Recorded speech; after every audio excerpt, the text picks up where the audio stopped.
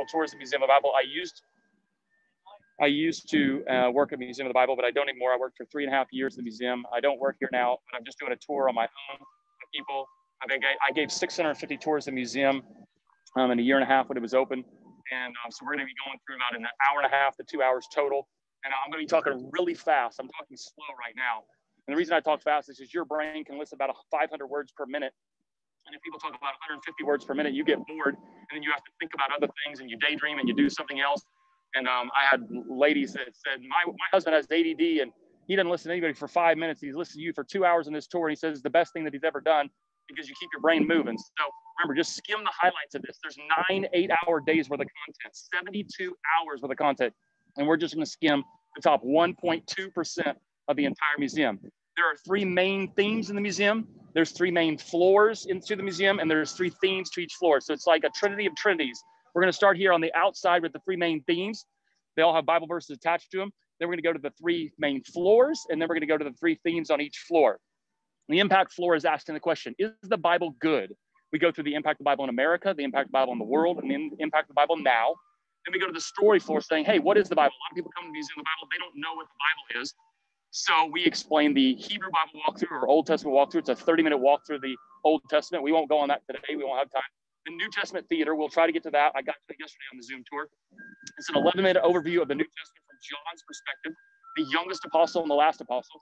And then we'll also go to the world of Jesus of Nazareth. It's a first-century replica of Nazareth with historical interpreters talking to you as if they're in Nazareth, and I'll walk you through that. We'll go into a mikvah. We'll go into a synagogue. We'll see the parables of Jesus, the overview of Galilee. We'll go into the olive press and a home, a replica of a home in first century.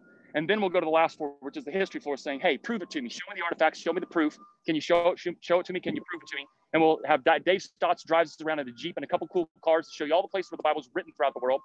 And then we go from 3000 BC to the modern age, all the history of the Bible. And then we crescendo with what's called illuminations or Bible translation. If we do have time, I'll take you up to this 5th floor where you will see the 2nd period temple stone, the Herodian temple. That's the temple that Jesus walked into. We have a stone from that temple, the temple that Jesus walked into in 33 AD. You can touch that stone if you were here, and I'll touch it for you better on Zoom. And then also we'll probably get up to the last floor, the 6th floor, so you can see the overview of the Capitol. But what I'm going to start right now is with how the museum got founded and started. So I'm going to talk really fast. It's by design, so we keep it moving and everything. In 1923, this building was built as a refrigerated warehouse. A train would pull off that track right there, and there was a spur that came into the building. It would come 10 feet off the ground into this 40-foot opening and go all the way to the other side of the museum, where it would dump off meat into 10-foot meat lockers, because this was a refrigerated warehouse. In the 50s, the Kennedy family ended up buying the building and turned it into the merchandise mart, kind of like the Chicago Mart or the Atlanta Mart.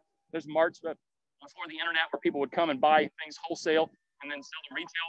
And those were marts, but this was the Washington Design Center, kind of like a mart like that. And then in 2012, we purchased the building, and we said, what do you do with a 40-foot opening? As you can see right here, there's a 40-foot opening. And they said, make it iconic, put something on the outside. It's the largest opening of any museum in Washington, D.C.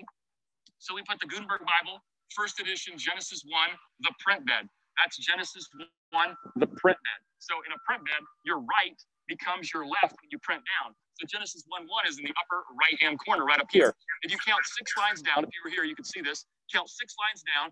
The first second word in is a backwards F. That's the Latin phrase for let there be light. And that's the first time God ever spoke in the Bible. He says, let there be light, Genesis 1:3. So that's the first theme of the Museum of the Bible is light. That theme of light runs throughout the entire museum. You're going to see Tunisian tile that is dark and turns to light because as you read the Bible, you're illuminated, you get more light. That's the first theme. And God said, let there be light. The second theme is woven pomegranate branches, leaves, and trees. You can see we took a little bit of artistic license. On the Gutenberg Bible is not marginalia, but we put marginalia out there or woven pomegranate branches, leaves, and trees because you know all the verses. John 15:5, I am the vine, you're the branches, you're engrafted in the vine. And Jesus, you're engrafted in him for your atonement. But that right there, that theme runs throughout the entire museum. So that's the second theme. The third theme is right in front of your eyes. It's 40 feet of glass. It's called the Bodmer Papyrus. Now, in real life, the Bodmer Papyrus is about 6 inches wide, about maybe 12 inches high. And the Bodmer Papyrus is the Septuagint, the Greek translation of the Hebrew. That is Psalm 19, the whole chapter. The heavens declare the glory of God, and the firmament shows his handiworks. Everything in the world declares the glory of God. Now, it's in Greek, as you can see on this glass, but it's also in 4 panes, 4 panes, 4 panes, 4 panes, 16 more languages.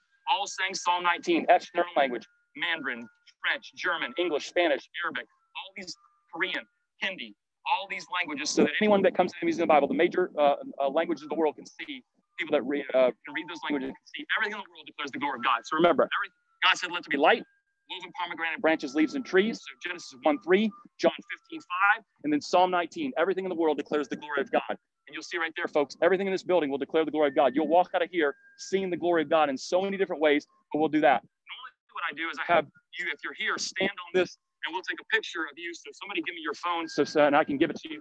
You guys, you can airdrop it to each other at the end. Just go right up there, and I'll take a picture of you guys. So I'm going to take a picture of the people that are here. It's asking me for Face ID. Let's see. Yep, so I'm going to take a picture of everybody that's on this tour of these people so you can see, because I want them to be able to share on social media the best pictures. So pull in just a little bit, share the best pictures here so they can share with their people about what's going on at Museum of the Bible. So here we go, 1, 2, and 3, 1, 2, and 3, 1, 2, and 3, and 1, 2, and 3. So we'll figure out which one's best there. I just want to think of a couple. So walk right in here, go into the left right there. You're going to go through the magnetometers. And just walk right in here, everybody. I'll take your temperature real quickly and meet me inside, and we'll continue to keep the tour going. Hey, Ryan. So that are on Zoom. Yep. Just double check your earpiece because the audio is kind of going from low to high quality. Okay. I got this on for a tour, so I just want to make sure. Yeah, there we go.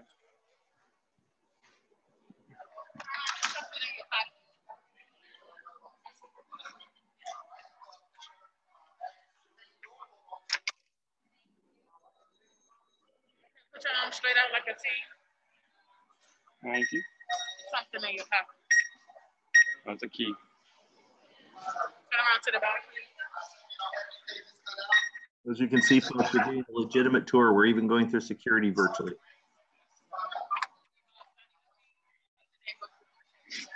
Just 2 seconds.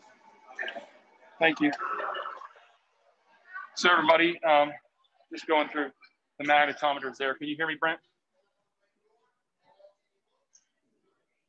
Yeah, we can hear you. Good. Okay, hold on just for a second. I'm getting through here.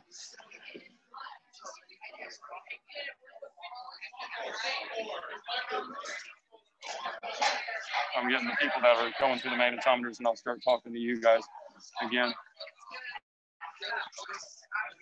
So there's a group down here where I normally start off everything, but we'll try to work around them. So, Brent, can you see now? Your fingers over the camera, it looks like. I know. Sir, I'm going to be doing a tour here just for about 2 minutes. Some people are going to be coming. Somebody talking for about 2 minutes right here. Okay. Gotcha. Yep. So remember the first theme, God said, let there be light, Genesis 1:3. Here's Tunisian tile, which is dark, and it goes from dark to light. Brent, can you hear me? Yeah, loud and clear. Brent? Okay. It goes from Tunisian tile, goes from dark to light. As you walk into the Bible or read about the Bible, you pass from darkness into light. The second theme is right here, woven pomegranate branches, leaves, and trees. As you can see right there, that's where that motif starts, and that runs throughout the entire museum. And then we have Jerusalem stone, which is imported from Israel, with hope through the comfort of the scriptures, which is one of the main themes of the Museum of the Bible. Psalm 119, 105, the word is a lamp unto my feet and a light unto my path, is up there in a second. Here's the back side of that bottom papyrus that I talked about with the Greek lettering in the 16 different languages. So everybody that worked in the museum is right over here. 6,000 people that worked on the museum. Clark construction team is 3,000. Smith Group is like 100 people. The architects, Zahner, the front doors is like 100 people. Everybody that worked in the museum, board of directors, leadership, and then associates and employees. But what I'm going to do is go right past here because we have there's a big group of students here. We're going to go right in here so we can see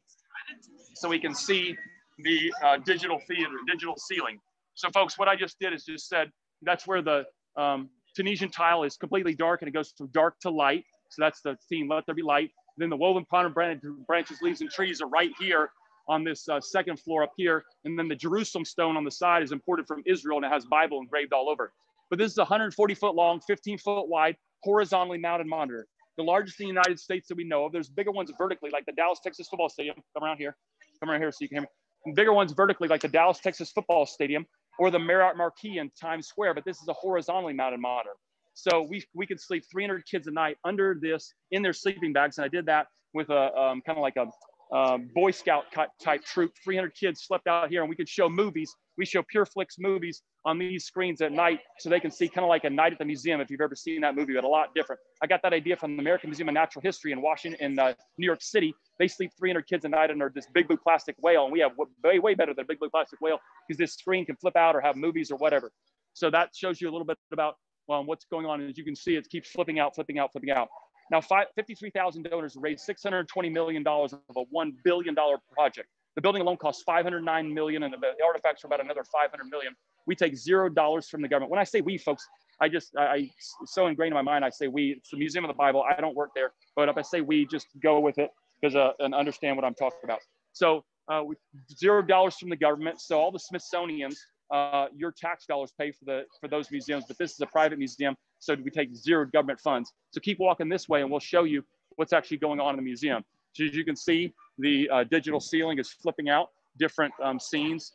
That was a ceiling right there. So this is a bunch of trees, as you can see, and the tile, as you can see, is getting lighter and lighter and lighter as we walk into the museum, and the Bible is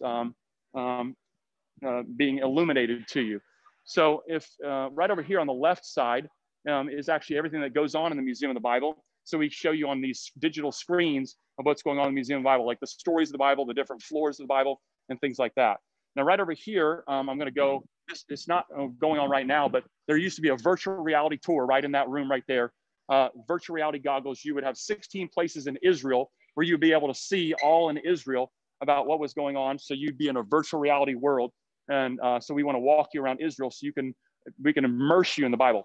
There's three main ways that people learn. People learn by visual, auditory, and kinesthetic. So we want you to see some with your eyes, hear some with your ears, and do some with your body or hands, because we can know that you will learn better if you see some with your eyes, hear some with your ears, and do some with your body. Or going to your church and listening to a sermon is awesome, and I think you should do that. But at the same time, if you can engage your body, if you can do something outside of that even more, you learn in a different way. This is the Vatican Museum and Library. We teamed with the Vatican Museum and Library to bring things to the world that have never been seen before. Monsieur Posini and Barbara Giotta, I worked with them on some of the things that we had here back in the day. So this is now the three main donor walls. There is the Million Names wall. It's on the 6th floor. If you gave $1 more to the museum, your name is in microcalligraphy. Remember the second theme? Woven pomegranate branches, leaves, and trees. I'm the vine, you're the branches. It's microcalligraphy. Your name is in microcalligraphy, and it's woven together in woven pomegranate branches, leaves, and trees on the 6th floor. Anybody that gave $1 or more to the museum. Right over here is the wall of gratitude. These are $50,000 gifts to $250,000. Everything from churches, family foundations, people, businesses, and stuff like that. And right up here is the wall of stones. That's $250,000 gifts and above. Everything from family foundations and churches, things like that. Now this is the grand staircase. The grand staircase, we actually won architectural awards for the design of the building, as you can see. Beautiful. There's no weight supporting on this side. Those beams are just stabilizing beams. Those beams stabilize the floors, but as you can see, the floors are literally not supported by any weight. And that's 8 floors up it's called a floating staircase. So that's a great picture too, if you want to take that picture, you get it here. Now this is the children's experience. Now it's closed right now, but the children's experience is actually, we engage children, getting them to see some of their eyes, hear some of their ears, and do some of their body or hands. You can walk into there, it's closed right now, but you can walk in there and you can be Samson and push this wall apart and break down the walls, or you can walk into Noah's Ark, or you can fish with Peter, or you can walk on water like Peter, or you can throw a stone at Goliath like David did. There's all sorts of things to engage people with the Bible in unique ways, like children, because we know that children see some of their eyes, hear some of their ears, and do some of their body or hands. And we're going to get you adults to do that too. But here's what we do. So there's the beauty one last time. We'll go over here to the elevators. The elevators in this museum are kind of interesting. They have screens in them so that you can actually see what's actually going on inside the elevators. Now we won't go in the elevator because I think a Zoom won't make it and would be shut off, but I'll come up here to an elevator so you can see actually what's inside the elevator. So you can see right here, this is the traditional part of Mount Sinai right there. Also, there's Mount Arbel, from the top of Mount Arbel looking into the Sea of Galilee. And there's also Herodium, where Herod is buried. So there's different scenes from different places in the Museum of the Bible. So we'll just let that close and we'll walk up the staircase to the 2nd floor. So as you walk up the staircase to the second floor, you'll see, remember, there's three main themes of Museum of the Bible. God said, let there be light, woven pomegranate branches, leaves, and trees, and everything in the world declaring the glory of God. That's Genesis 1:3, that's John 15:5, and that's Psalm 19:1, or the whole chapter, Psalm 19. So now we're gonna go to so that's the three main themes. Now we're gonna go to the three main floors. The impact floor first, the story floor second, the history floor third. The story, the impact floor starts with the impact of what's going on with Jesus being resurrected. So there's the three crosses over there, the tomb and the resurrection. This is actually called Easter morning, so you understand what went on with the resurrection. Now over there, we won't go to it right now. Some of the people that are with me have tickets, but that is a ride. It's called Washington Revelations. It's a simulator ride. It's like a simulator where you stand on it, moves the platform around and makes the sensation of flying. And we fly you to 16 of the over 83 places where the Bible is inscribed on buildings and monuments inside the nation's capital. It's an 8-minute ride. It's awesome. Some of you have tickets for that, so you can go to that later or anytime that you want to. So right over here, we're going to the impact of the Bible. So the impact of the Bible, remember, the impact of the Bible in America, the impact of the Bible in the world, and the impact of the Bible right now. Those are the three parts to the impact floor. So the impact of the Bible is saying, look, first you have to explain the Bible has impact. Because if it doesn't have impact, who cares about the history or who cares about the story? We're going to show you the impact first. After you know that there's impact, then people ask, well, what's the story? So we show them the Old Testament, the New Testament, and the world of Jesus of Nazareth. And then the last thing that people in their mind logically go to is, yeah, but is it true? Because if it has impact and it does have a story, but I can't prove it or it's not true, then who cares about it? So that's why we go logically up with what your mind would do: impact, story, and history. But here's the impact of the Bible. We're going to start right here. So this is a 254-foot woven tapestry of the entire story of America from 1620 all the way to the 1960s, 254 feet that way, all the way down there. So it's a 254-foot, folks, you're with me, just be aggressive and walk into the spot so you'll hear everything that's said.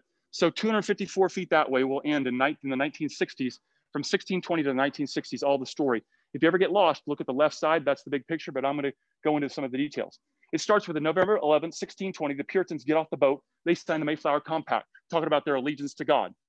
Off the boat walks William Bradford. That's his silhouette right there, William Bradford. He's the second Plymouth governor. He walks off the boat and he signs the Mayflower Compact, which is right here. The Mayflower Compact, as you can see right here, talks about their allegiance to God, how they were trusting in God and relying on God. They walked off the Mayflower and they had Geneva Bibles in their hand. Now, we actually had the original Geneva Bible that they had with them, but this is a replica of that. They walked off the boat, they had Geneva Bibles in their hands. Now, folks, that's proving the Bible's impact on America. Before it was even a country, they walked off the Mayflower, and William Bradford and the others had Geneva Bibles in their hand on the ship with them. And so when they walked off the boat, they said, we want to show our allegiance to God. We're going to make the Mayflower Compact. Remember, look to the left if you're confused ever, but I'm going to give some of the details on the right over here. This is the first Bible ever printed in the New World. It's in a Wampanoag dialect, which is Algonquin tribal dialect. This is called the Elliott Indian Bible.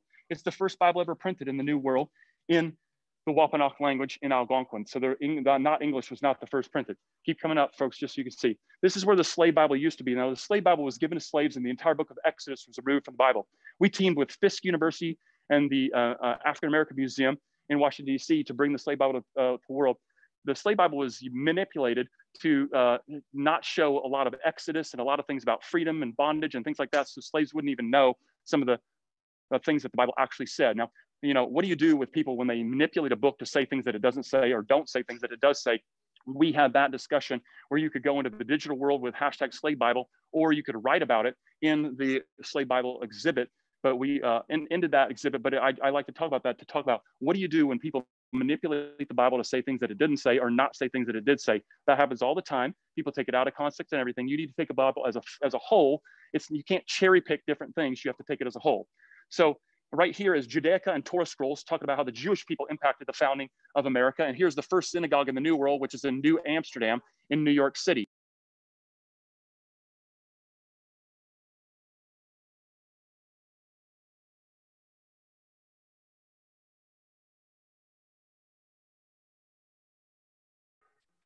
Hey, Ryan, if you can hear me, we lost audio.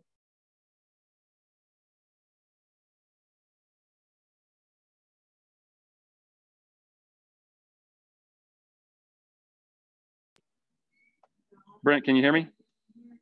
There we go. There you go, good. This is the New England Primer. The New England Primer was used as an education book to teach students how to read and write.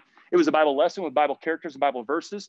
And as you can see right here, there are little Bible lessons, Bible characters, and Bible verses on the pages of the New England Primer. That's how they used to teach students how to read and write in the early days of America.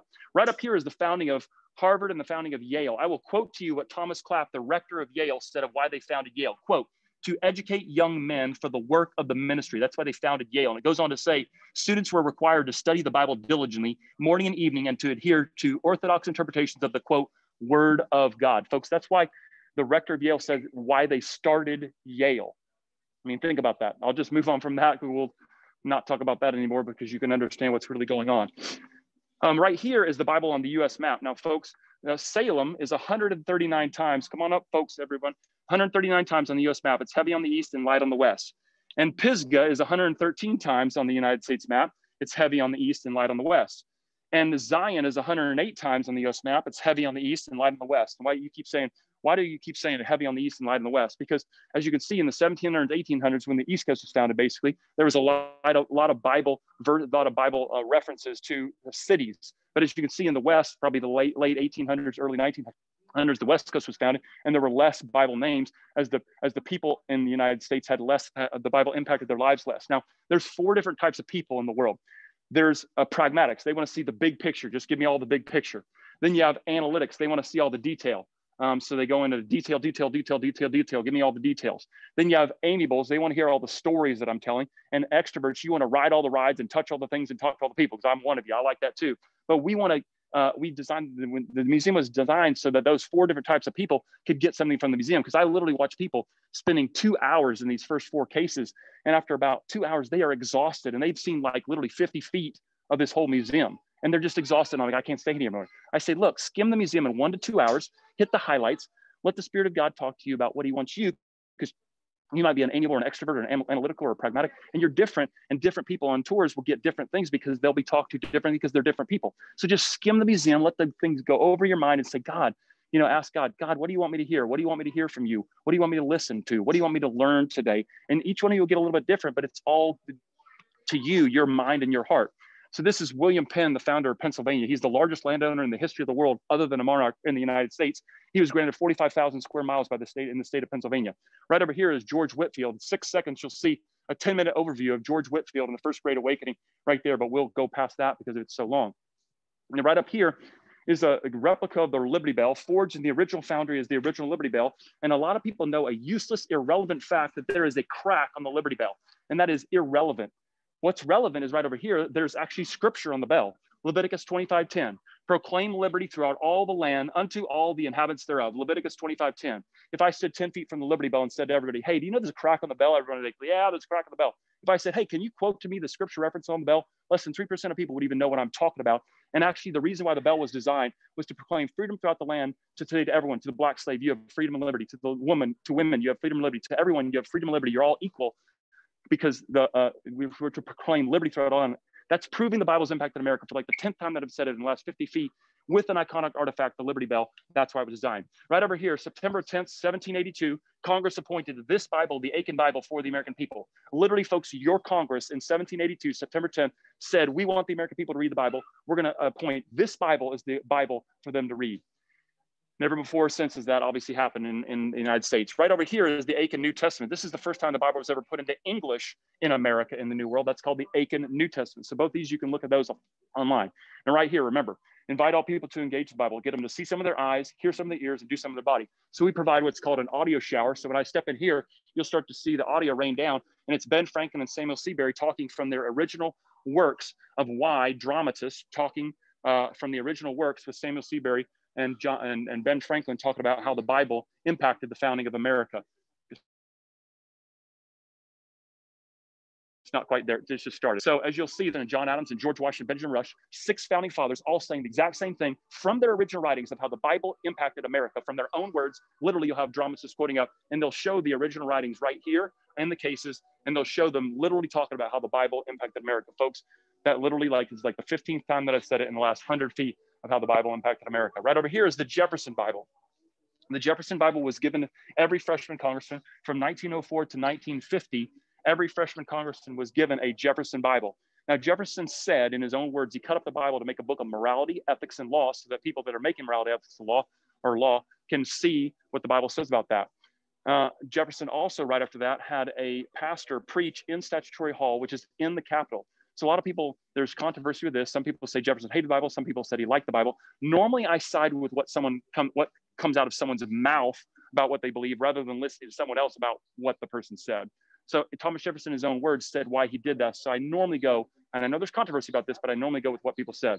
Now, right over here are some original writings from Frederick Douglass and Harriet Beecher Stowe, Uncle Tom's Cabin. And then we talk about William Lloyd Garrison, who had a newspaper and worked with Frederick Douglass until they split up and had their own newspapers. On the backside of these cases are the controversies that surrounded the Bible. Pro and anti-slavery, obviously a controversy that people took both sides on. Pro and anti-Scopes trial, pro and anti-social gospel, pro and anti-debating the authority of American controversies, pro the women in the Bible, social gospel, fundamentalist modernist debates. And you see right here, we have a divided screen because now we have the Civil War and we have a divided screen showing the divided nature. Here's the Emancipation Proclamation by Abraham Lincoln. And right here where this belt is, used to be a blue velvet Bible given to Abraham Lincoln from a delegation of African-American pastors. Now think about this. There was former slaves that scraped together $580 that they obviously didn't have.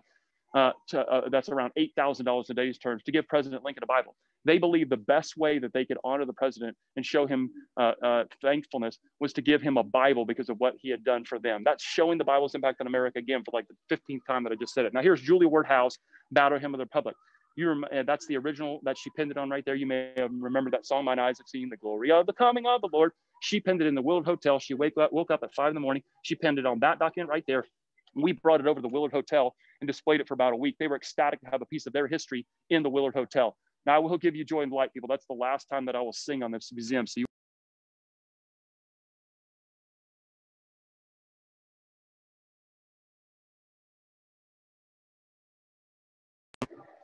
Brent, can you hear me? Yeah, sure can. Just muted you for a second. Okay, everything was good. Okay, here, Billy Graham and Martin Luther King Jr.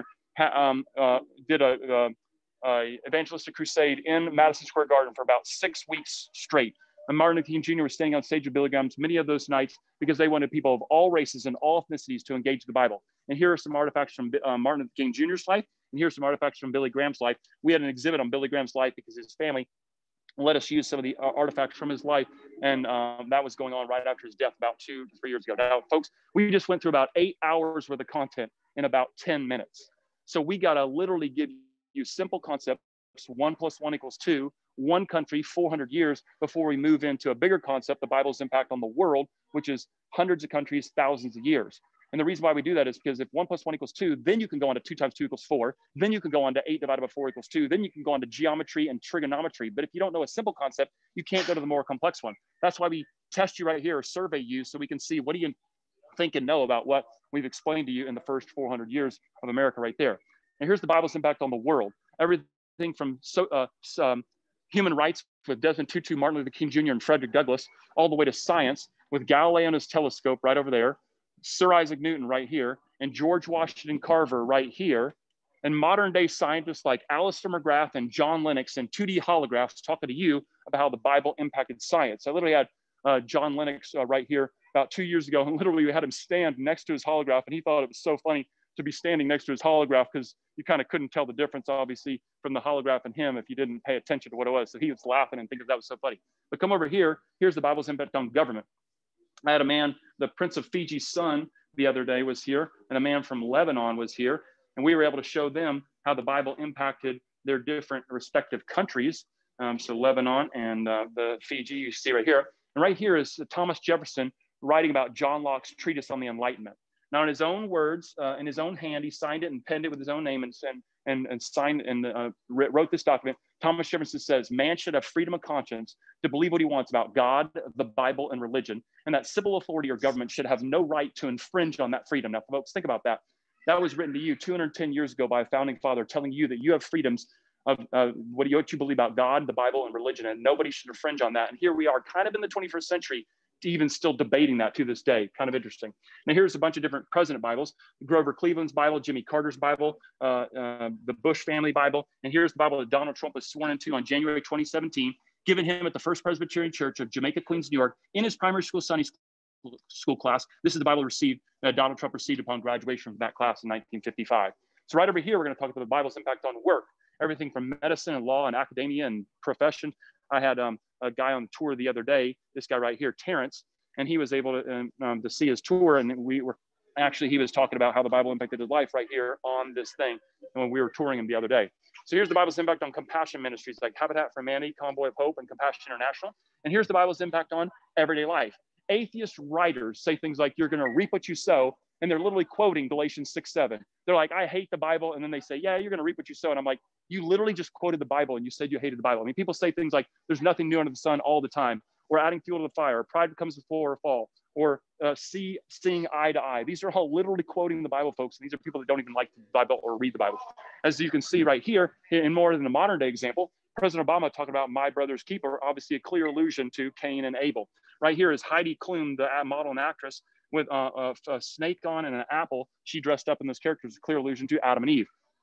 And right here is David Beckham's wife with a Hebrew verse on it, I am my beloved's and my beloved's is mine. Now, Richard Dawkins, the atheist, states in his book, The God Delusion, if you don't have a working knowledge of the Bible, you're basically illiterate in the 21st century, because someone would say things like to you, hey, that was a Good Samaritan moment. And you'd say, what's a Good Samaritan moment? You wouldn't even know what he's talking about. As an example, Tim Tebow put John 3:16 on his eye patches.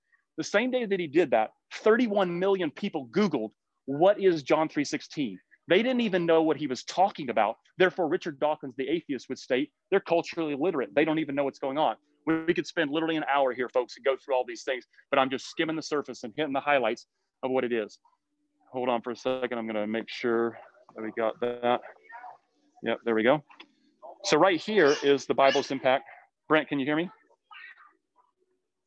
Brent, can you hear me? Yeah, loud and clear. Okay, good.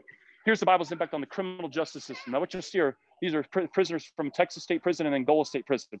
What you'll see is statistics prove when you read the Bible while you're in prison, you gauge the Bible while you're in prison, you go back to prison less. It's called the recidivism rate. It actually falls through the floor, 200% decrease in the rate which you go back to prison when you engage the Bible. Now, folks, think about that. If Dr. Seuss, the children's book, why does this happen? Because the Bible teaches love, joy, peace, long-suffering, gentleness, goodness, kindness, faith, meekness, temperance. It teaches these men can be forgiven and forgive. And what does that do? Impacts their life. Now, if Dr. Seuss, the children's book, would literally make people go back to prison less, and it can be proved, why wouldn't we just give them Dr. Seuss? I mean, I'd give them Dr. Seuss. Why? Because it works. Now, I would like to go to governments and say, hey, do you want to save $100 million or not? I mean, do you really want people to go back to prison less or not? If you do, why would you block that other than your own bias if the statistics prove it, which they do? Right over here is the Gutenberg Press. In the year 2000, Time magazine said the top 100 things in the last 1,000 years, the number one most impactful thing of the last 1,000 years was the Gutenberg printing of the Bible. It wasn't the Gutenberg Press or wasn't printing, it was the Gutenberg printing of the Bible. Why? Because it was a renaissance of information, brought about literature, literacy, hundreds of thousands of books were produced in a few short years. It was a renaissance of information. Now, right over here are medallions of universities and the schools in those universities. Now, think about this, folks. Literally, UC Berkeley's medallion, on UC Berkeley's medallion in their school is Genesis 1:3, let there be light. Yeshiva University, Columbia University, Oxford University, Princeton University, Northwestern University. Do you know Columbia University actually has 3 mottos of their school are all Bible verses on the medallion of their school? Columbia University, where Barack Obama went to college, literally those things have literally still to this day have Bible verses as the mottos of their school. Now, that's showing the Bible has impact.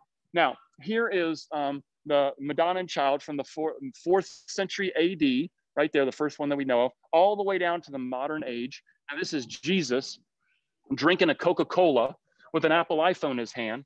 Mary has Monopoly pieces, and Ronald McDonald and Daffy Duck are in the boat with her. Now, we're not saying we like or dislike that. We're just saying that proves the Bible has impact, because you wouldn't even paint that picture if you didn't even understand that the Bible had impact and what that impact was.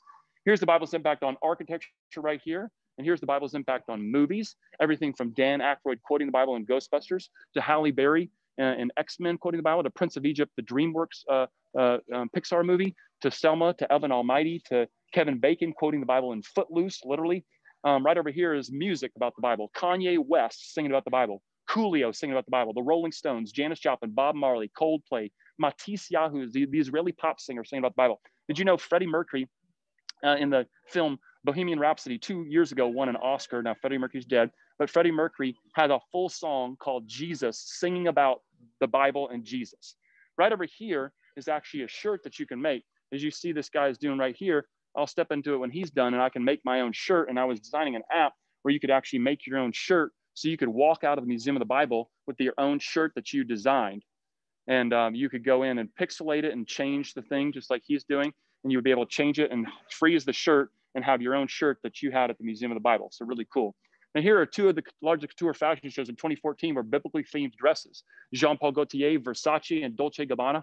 We bought all the dresses. Here are some of them. Here's Katy Perry and the Byzantine collection of the Dolce & Gabbana 2014-2013 runway show right here, showing how the Bible impacts even fashion, something that you wouldn't even think. Here's the Bible's impact on literature, everything from Moby Dick and Shakespeare to Superman and Superman and Wonder Man, all showing how the Bible impacts literature. Now, right over here is I Am Second. I Am Second, if you've never seen I Am Second before, I Am Second is people sharing their story or their testimony. They're in this white chair. They sit in this white chair, and for about 5 to 10 minutes, they talk about their story, their testimony. People like just all sorts of people, all sorts of pseudo-celebrities, if you will. And at the end, they say, my name is, like, say, Ryan Smith, and I am second, meaning Jesus is first, and I am second. And that's their story. So they sponsored this area. But this, now we move in, we just saw the Bible's impact on America, the Bible's impact on the world, and the Bible's impact now. This is a 360-degree time lapse from the Tower of David Museum. It's a full day in Jerusalem, showing you everything that's going on in a full day from the Tower of David Museum. You have the Mount of Olives, the city, and the Temple Mount, and the Western Wall, and the Kidron Valley. Normally, it's a full day, and so a sunrise starts. There you can see over the Mount of Olives, the sun is coming up. So you see a full day in Jerusalem, and you go all throughout this, and you see cloud coverage and everything that's going on. But that's just a full, so this is the Bible's impact right now. The next scene that will flip out will probably be our graffiti wall. Right over here, I say, how does the Bible make you feel? Remember, we want to engage people with the Bible to get them to see some of their eyes, hear some of their ears, and do some of their bodies. So I say that the Bible makes me feel loved. And I put loved in my favorite color, red, and I hit loved right here, and it goes up onto the screen, and then it goes up onto our graffiti wall. Right there's my word loved, and you can literally have your word loved. And I have kids taking selfies of their words and everything like this. Now, folks, think about this all over the world, what people are saying, how the Bible makes them feel in different languages even. Sweet, spiritual, fantastico, holy, alive, bliss, extraordinary, fascinating. It makes them feel hope. It makes them feel epic. It makes them feel true, pleased, wonder, full of wonder. All these things, glory, grand, makes the Bible makes them feel. Now, we'll also go over here, and this is YouVersion. 354 million people have downloaded YouVersion on their Apple and Android device. These are just the pings all over the world of YouVersion, what's going on. And you can go country by country on YouVersion, and you can see country by country. So in the country of Afghanistan, what is the most shared verse in Afghanistan today by YouVersion's data? The most shared verse in Afghanistan is John 19:30. When he had received the drink, Jesus says, "It is finished." With that, he bowed his head and gave up his spirit. Now, folks, think about that. In Afghanistan today, people were sharing that verse more than any other verse in Afghanistan. So you can see the Bible's impact all over the world. And literally, you can team with your family and friends, and you all can link together on YouVersion, download YouVersion, link together as your network. And then when you're reading your devotions in the morning, you're highlighting verses so people that you know and people that they know can see what you encouraged you about the Bible day by day. Now, folks, here are the I Am Second Joshua Machine. Now, here's probably one of the most important things I think in the whole Museum of the Bible, the Joshua Machine. You go into this book, you go into this booth for 2 minutes, you talk about the Bible impacts your life. Now, the problem is all your family's not here. So what you got to do is you got to take out your iPhone and you got to say, hey, to your family, I'm going to videotape you about how the Bible impacts your life. Tell me how the Bible impacts your life. Go. Tell me how the Bible impacts your life. Tell me how the Bible impacts your life. Tell me how the Bible impacts your life. Now you have 20 or 30 videos in your iPhone, and you can go onto Google Drive or Dropbox to save them to your family. If you don't know what I just said right there, just email them to your family. The point is everybody in your family will have video testimonies of how the Bible impacted their life. Now we're going to pause right here for a second, because this is what's on Facebook, YouTube, Instagram, all these different things about how the Bible is impacting right now on literally the internet. So you can see here's Wycliffe Bible Translators talking. Here's the Bible Society of North Ireland. Here's NIV talking. Here's Wycliffe UK talking. Here's United Bible Societies. Here's Canadian societies. Here's different people all over the world talking about how the Bible is impacting the world right now. And you can just read them. If you are angry, you cannot do any of the good things that God wants done, James 1:20. And then they share Galatians 5. God is the one who makes all things possible. He has given us his spirit to make us certain he will do that he will do it. 2 Corinthians 5:5. So they're just sharing, for the Son of Man is going to come in his Father's glory with angels. So they're just sharing all throughout. Now, I'm going to come back to this story. Remember, you take your phone and you videotape and you say, how does the Bible impact your life? Now you have 20 or 30 videos. You share them on you share them on Dropbox or Google to your family. That'll make a generation change in your family. Why?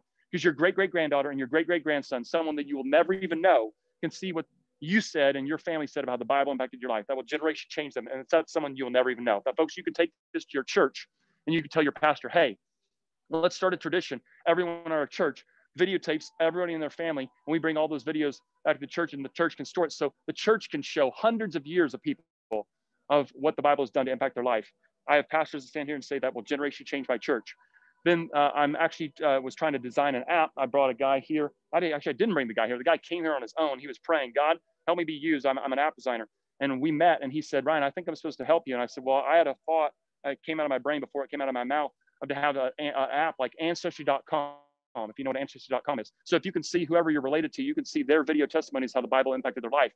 And we can literally tag it by subject. So let's say the person had alcohol problems or pornography problems or anorexia problems or opioid problems or whatever. And literally you can go on to see your family line, all the things there, but you can also tag it. And then you could go into Google and you could say, you know, I'm in Dallas, Texas, and I have alcohol problems. What do I do? And we had, let's say, 300,000 people from Dallas, Texas that have uploaded their video. 50,000 of them were alcoholics, but not anymore because the Bible impacted their life. 20,000 used to be addicted to pornography, but aren't anymore because the Bible impacted their life. 10,000 used to be anorexics that aren't anymore because the Bible impacted their life. 15,000 used to be addicted to opioids, but aren't anymore if the Bible impacts their life. Folks, that would make a generational change, city by city, country by country, throughout the entire world. And there's a church with 200,000 people in Hyderabad, India. That church could upload 200,000 videos in one day, and literally Hyderabad, India would be changed because they'd see how the Bible has impacted those people's lives. Now, this is like building a railroad across the United States. Over the West Coast, up the Rocky Mountains, very steep, very hard. Remember when they drove a golden spike into the ground in Promontory Point? People came from the east and the west. You are building track across Nebraska and Kansas. It's flat. Go just get 20 videos. Go get 20 videos. Get 20 videos. So when the app is built, we can upload 100 million videos like in a week, and we can have the world see that the Bible has impact right now in an app like that. So this is the impact floor. It's the longest floor. Everything else is downhill from here, folks, because this is the longest floor. It's the impact of the Bible in America, the impact of the Bible in the world, and the impact of the Bible right now. Now we're going to go to the story floor real quickly, and then to the history floor, and then we'll be on with our tour. So let's just see. Brent, can you still hear me? Everything good? Everything's good. Okay.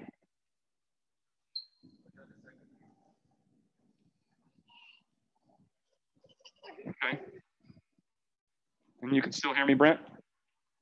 Yep.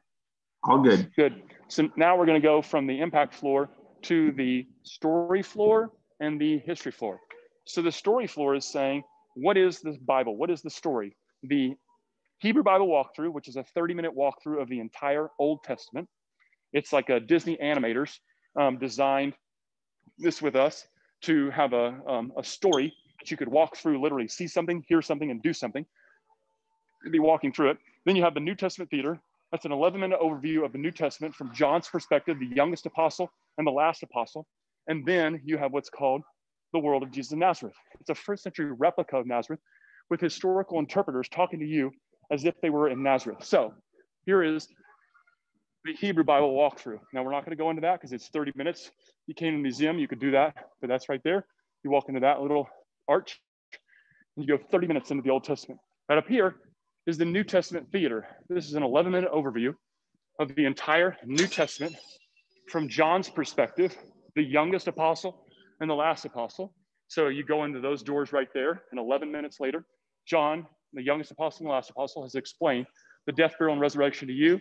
He shows what went on. He shows how people were feeling and what actually went on through there. And then we're going to walk into the world of Jesus of Nazareth here in a second. But right here is the Galilee theater. This is the story of John the Baptizer. John the Baptizer stands in front of Herod Antipas, and he says to Herod Antipas that he shouldn't marry his brother's wife. Obviously, not good.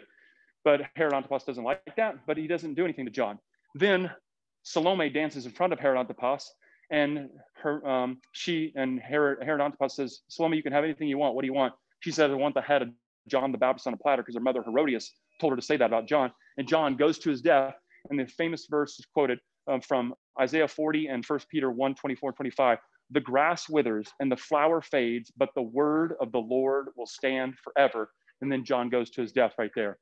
The Herod Antipas is played by John Rhys Davies, who's from Lord of the Rings, Gimli, if you know who that is.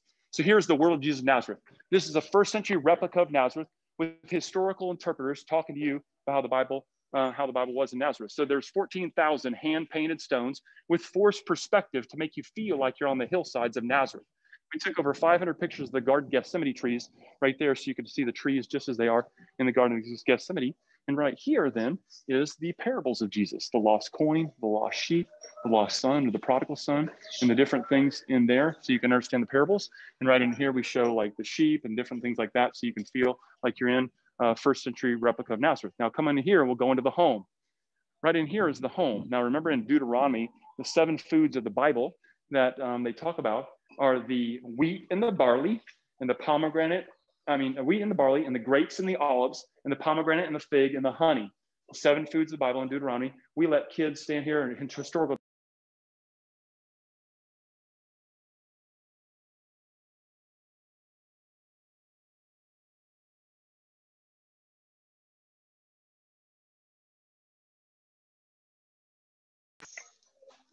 Brent, was I muted? Yeah, for about maybe 10 seconds. Okay, so did you see, we were talking about Deuteronomy, the 7 foods of the Bible, the wheat and the barley and the grapes and the olives and the pomegranate and the fig and the honey. Did you see that, or I just said that? That's right where we lost you. Good, okay, so now you got that. And this is the marriage certificate from ancient Israel back in the day of what they would have looked like. And this is the like a kitchen, if you will. Now we're gonna walk into the mikveh. The mikveh was the Jewish ceremonial cleansing bath. So it's 7 steps down to a Jewish ceremonial cleansing bath, 5 feet wide by 4 feet long by 4 or 5 feet deep. This is how the Jewish people cleanse themselves ceremonial, so they do ceremonial cleans. Now you that are Protestants or believe in the New Testament, if you will, you know that Jesus Christ is your mikveh. That's who cleanses you of your sin. You don't go into a ceremonial cleansing bath before you go into the temple, but Jesus Christ is your mikveh. So that's a mikveh right there.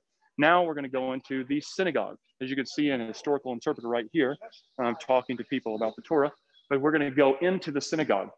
Now see, we want to have, this is a synagogue of the first century. It's about 70 people that would have known each other. It would not have been a mega church. It would have been a small group of people that would have known each other, like in Sychar or small Nazareth or small little cities.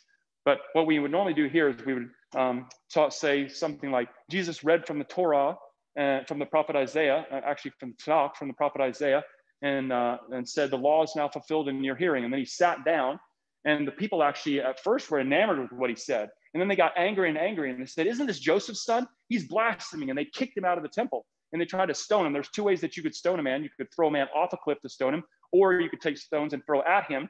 And the Bible says Jesus passed before their very midst. Now, you that read the Bible and you know this story, you know that I actually had you in Luke 4, and I just went through all Luke 4 in a quick synopsis, because see, you're not watching a play or you're not reading about a play, you're in the play. We removed the 4th wall, so you're actually sitting here in the synagogue as if you were in the story, and you could feel the feelings of what it would have felt like for Jesus to be teaching in the synagogue, and you would hear that, and then people would have got angry at him.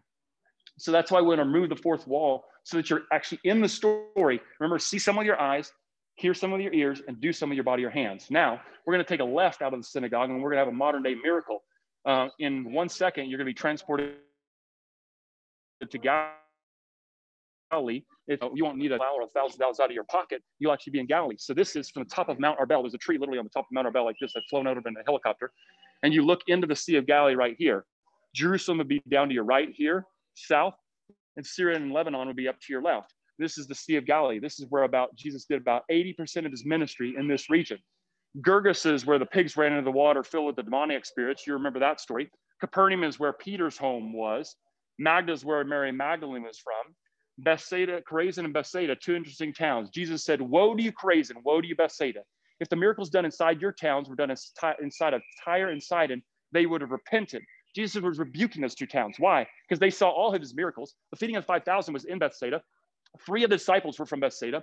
Chorazin was right near Capernaum. So when Peter walked on water, people in Chorazin probably would have heard Peter like he was bragging, hey, I walked on water and I fished on the other side of my boat and God brought all these fish into boat. Jesus brought all these fish in a boat, and they would have heard all that, and they rejected Jesus' miracles, and Jesus rebuked them. And still to this day, no one lives in the modern towns of Chorazin or Bethsaida.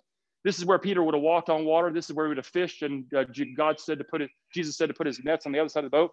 And this is where all these miracles would have happened, and Jesus would have done his ministry. So we like to say this is a reflectionary. You'd sit down in these so you'd reflect on what Jesus did in this area so that you can think about what actually went on and put yourself in the scene. So give me your phone again, and I'll take a picture of all you guys again so this group can have a picture here so they can post it on social media afterward to show people, what was going on. So everybody stand there, and I'll just get real quick. Oops, sorry. Here we go. Just come over to your left. Come over to your left. Just move to the left. Move to the left. Everybody move to the left. Move to the left. There you go.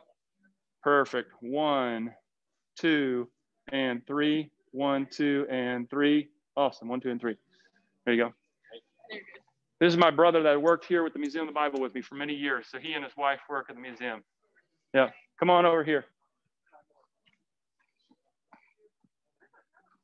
Hey, Ryan. How are you? Can I come in there and talk? You're traveling very quickly.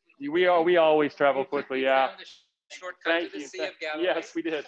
Good to see you. It's been many months. Yes, it has. Many months. Come on over here. Come on over here. So this is the olive press. So the press would be the stone would be rolled over the olives, and the olives would form a mash or a paste. And that mash or paste would be put into mash sacks right here. And those mash sacks we piled on top of each other without any weight at first. The first press that would ooze out is called the virgin press. It was used for worship and first fruits because it was worship to God. The second press of those mash sacks would be put under a lot of weight. You see these stones right here, back here on the picture? Those stones would be pressed down and the olive would be pressed. And that second press was used for food and for medicinal purposes and for cosmetics. And then the third press, a lot more weight was added so that the little black pits in the olive would be crushed. No one would eat bitter olive oil, so they would put it in the lamps right here. Now, a lot of people say that Jesus was crushed on our behalf for the same 3 reasons: that we would worship him, that he's the bread of life, and he lights our path. Now, Jesus also had a parable. If you make a little child stumble, it'd be better for you to throw a millstone around your neck and jump into the ocean if you make a little child stumble or you let predators go after them. Now, think about that, folks. This is a millstone. I don't have a millstone in my home. You probably don't have a millstone in your home. So you're like, what's a millstone? Maybe it's a little weight. Nope. This is a millstone. You can't swim with that around your neck. Michael Phelps couldn't swim with that around his neck. The point being, Jesus was being very clear. He's being emphatic of how you should protect little children and how you should not make a little child stumble, because that is what you should throw around your neck and jump into the ocean if you do. Jesus taught in parables where people could understand what he was saying because he was talking in the modern day here. That's why a good pastor or a good shepherd of people, he talks in a way where little people can understand and they can go, oh, by hearing, I see that. Now we're going to go into a home. Thank you, Rabbi. Now we're going to go into a home where you can see the mud and thatched roof and then the reeds. Now, some people say, like, how did the paralytic get into the home? How did the paralytic get into the home? Well, if you have mud and thatch and reeds, you can just move those away and you can drop the paralytic down. And that's where Jesus, come on into the home. That's where Jesus could have healed the paralytic right here. And then we also have the lintel post and the door posts.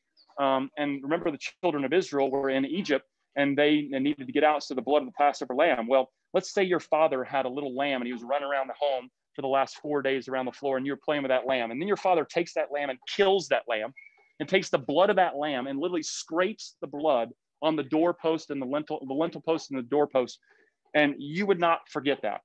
That's why the children of Israel asked their fathers, why is this night different than any other night, Father? And the father would say, because the blood of the lamb is spread for us so that we will get out of bondage of Egypt. It's the same way that the blood of the lamb is given for you. He made atonement for you. He made a sacrifice for you so that you don't have to do it, but he does it, and his blood covers you just like it's on the doorpost for the children of Israel, and you can go free. Now, also, the very important stone is the cornerstone of a building. If you don't have the cornerstone laid right, your building will literally fall down. That's why we show a cornerstone over here. And you know that Jesus Christ is the chief cornerstone. God says that he will build his church on Jesus Christ, the chief cornerstone. That's why we show a cornerstone right here. As you can see, it is hewn out so that the cornerstone be correct, so that the building can come. Now, we've just seen the story floor. We talked about the Old Testament walkthrough, the New Testament theater. We'll probably come back to that at the end of the tour. But we just toured the world of Jesus in Nazareth. It's a first century replica of Nazareth with historical interpreters talking about the home and the mikveh and the synagogue and the olive press and the ancient home, and showing the trees just like in the Garden of Gethsemane, because we want to put you in the scene. Remember, we want to remove the fourth wall to get you to see some with your eyes, hear some with your ears, and do some with your body. So now we're going to go to the fourth floor, which is the history floor. We've just seen the impact floor. Is the Bible good? The story floor, what is the story of the Bible? And now the history floor saying, hey, prove it to me. Show me that it's true. Come on, and we'll go right to that. Okay, Brent, if you have any questions, we're going to be doing a little bit of walking here, and we can start with that. Yeah, if you have any questions. No questions. We've prompted, but any comments or questions, folks, if you want to just pop them in the chat box, and I can relay them to Ryan on when we have little breaks like this. Folks, write in the chat if you want to, or whatever, how this is helping you, or if this is helping you, or what I can do to better, because I'm trying to better serve you in every way and talk about things that are relevant to you that you'll understand, and at the same time will be an encouragement to you and a blessing to you, and something that will make you say, hey, I want other people to be on this tour, because all it is me walking around explaining more of the Bible to you from Museum of the Bible. And I'm doing this on my own. I'm not an employee of Museum of the Bible, but I'm doing this because I think to engage people with the Bible, God's transformative word is some of the best things. Like, we're literally in a time right now in history where the world is on fire and it's assaulting the truth right now. And the Bible says in John 17:17, sanctify them by the truth. Your word is truth. And therefore, the Bible is a mooring that does not change. Everything else can change, but the Bible does not. So in a day and age when the truth is being assaulted, the best thing to get people to have a mooring that's a rock, that's a foundation, is to explain the Bible to them so they can understand what's actually going on, and they can literally have something to latch onto. So what's going on in the 21st century. So I hope that's helpful. So now we're on the history floor. Now this is the last main floor. We saw the impact of the Bible. We saw the stories of the Bible. Now we're going to talk about the history of the Bible. Right here is Dave Stotts. Dave Stotts drives you around in this Jeep right here, and a couple cool cars. That's Dave Stotts right in there on the wall. Dave Stotts has the history of the Bible, drive-through history of the Bible, and he drives around that Jeep, and a couple cool cars showing you all the places where the Bible was written throughout the world. But we're going to walk into here, the chronological walk through the Bible from 3000 BC to the modern age. And we're going to crescendo with what's called illuminations. So we're walking in here into the Bible's impact, the 3,000-year-old impact of the Bible from 3,000 BC to the modern age. Now, Dave Stotts has 4 video vignettes of 5 minutes each, but I'm going to explain those videos to you right there. I'm just going to go to the places where he talks about. Right over there, they're not there right now, but right over there was the oldest artifacts in the entire museum, 4,100-year-old cuneiform. Cuneiform is wet clay that's pressed with a stylus. It's baked and it's hardened, so it's a historic document that does not change.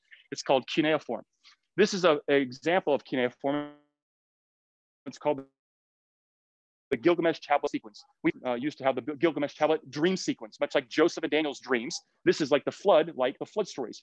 This is cuneiform, wet clay pressed with a stylus, baked and it's hardened, so it's a historic document that does not change.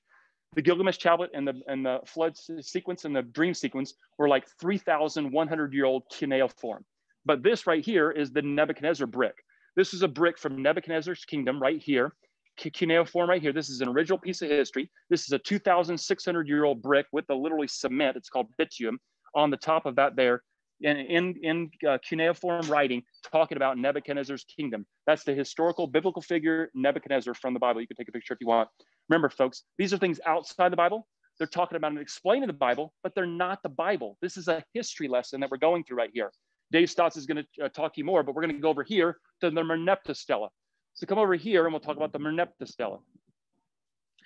The Merneptah Stela was written in 1208 BC. Pharaoh Merneptah chronologued his kingdom on a 10-foot high stone slab. You can go to the Cairo Museum in Egypt to this day, and you can see this 10-foot high stone slab. On line 27, it says, Israel is laid waste, his seed is no longer. Now, folks, think about that. That's a Pharaoh bragging about defeating the nation of Israel before 1208 BC in the land of Canaan. Now, that'd be pretty stupid or foolish for a Pharaoh to brag about people that do not exist. That'd be like me saying, hey, look at all the green Martians on our tour today. And after about 2 minutes, you'd be like, there's no green Martians on your tour. Like, have a good day, Ryan. We'll see you. Pharaoh Merneptah actually chronologed his kingdom and said, I defeated Israel in 1208 BC or before. And that's showing the Bible's impact on the history and the world. Why? Because you say, how do we know that it actually says that? Well, because we have the Rosetta Stone, which is in the British Museum and Library. And the Rosetta Stone has Egyptian hieroglyphics, Demotic script, and Greek together so we can transliterate the passage to understand what it says, because we can take the Greek and see what the Egyptian hieroglyphic says to know that Israel's laid waste, his seed is no longer, which it's right here. There's line 27 on the Merneptah Stela, and it says, Israel is laid waste, his seed is no longer. And that was from the Merneptah Stela in around 1208 BC or earlier, exactly what happened. Remember, folks, these are things outside the Bible, talking about explain the Bible, but this is not the Bible. There are 3 places where King David is mentioned outside the Bible. One is a signet ring on the southern steps. I've been to the southern steps in Israel. I've taken a picture of that signet ring, 1 foot from it. It says House of David on it. Right over here is the Tel Dan stone. In the city walls of Dan, this is a replica of it. In the city walls of Dan is an actual piece of the wall that says House of David, mentioned exactly with the 8 kings in chronological order, just as it should be. And one of others is the Mesha Stela, which is in the Louvre in Paris, France. And on this stone, the Mesha Stela, it says House of David and Israel. That's from the Moabites. The people that didn't even like the Israelites are talking about the Israelites and David. These are 3 things outside the Bible, talking about and explaining the Bible. But folks, this is not the Bible. It's a history lesson. Right over here is the Nebuchadnezzar cylinder.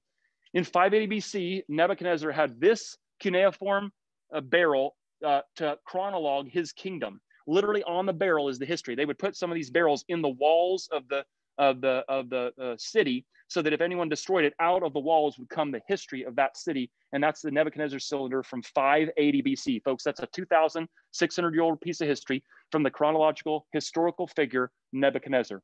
This is the Lachish relief. In 701 BC, the Assyrians marched up a siege ramp and killed Israelites in the Battle of Lachish. Now, some of you are like, what's Lachish? Read Micah 1, and Micah 1 will explain what Lachish is. But as you can see, Assyrians marching up a siege ramp.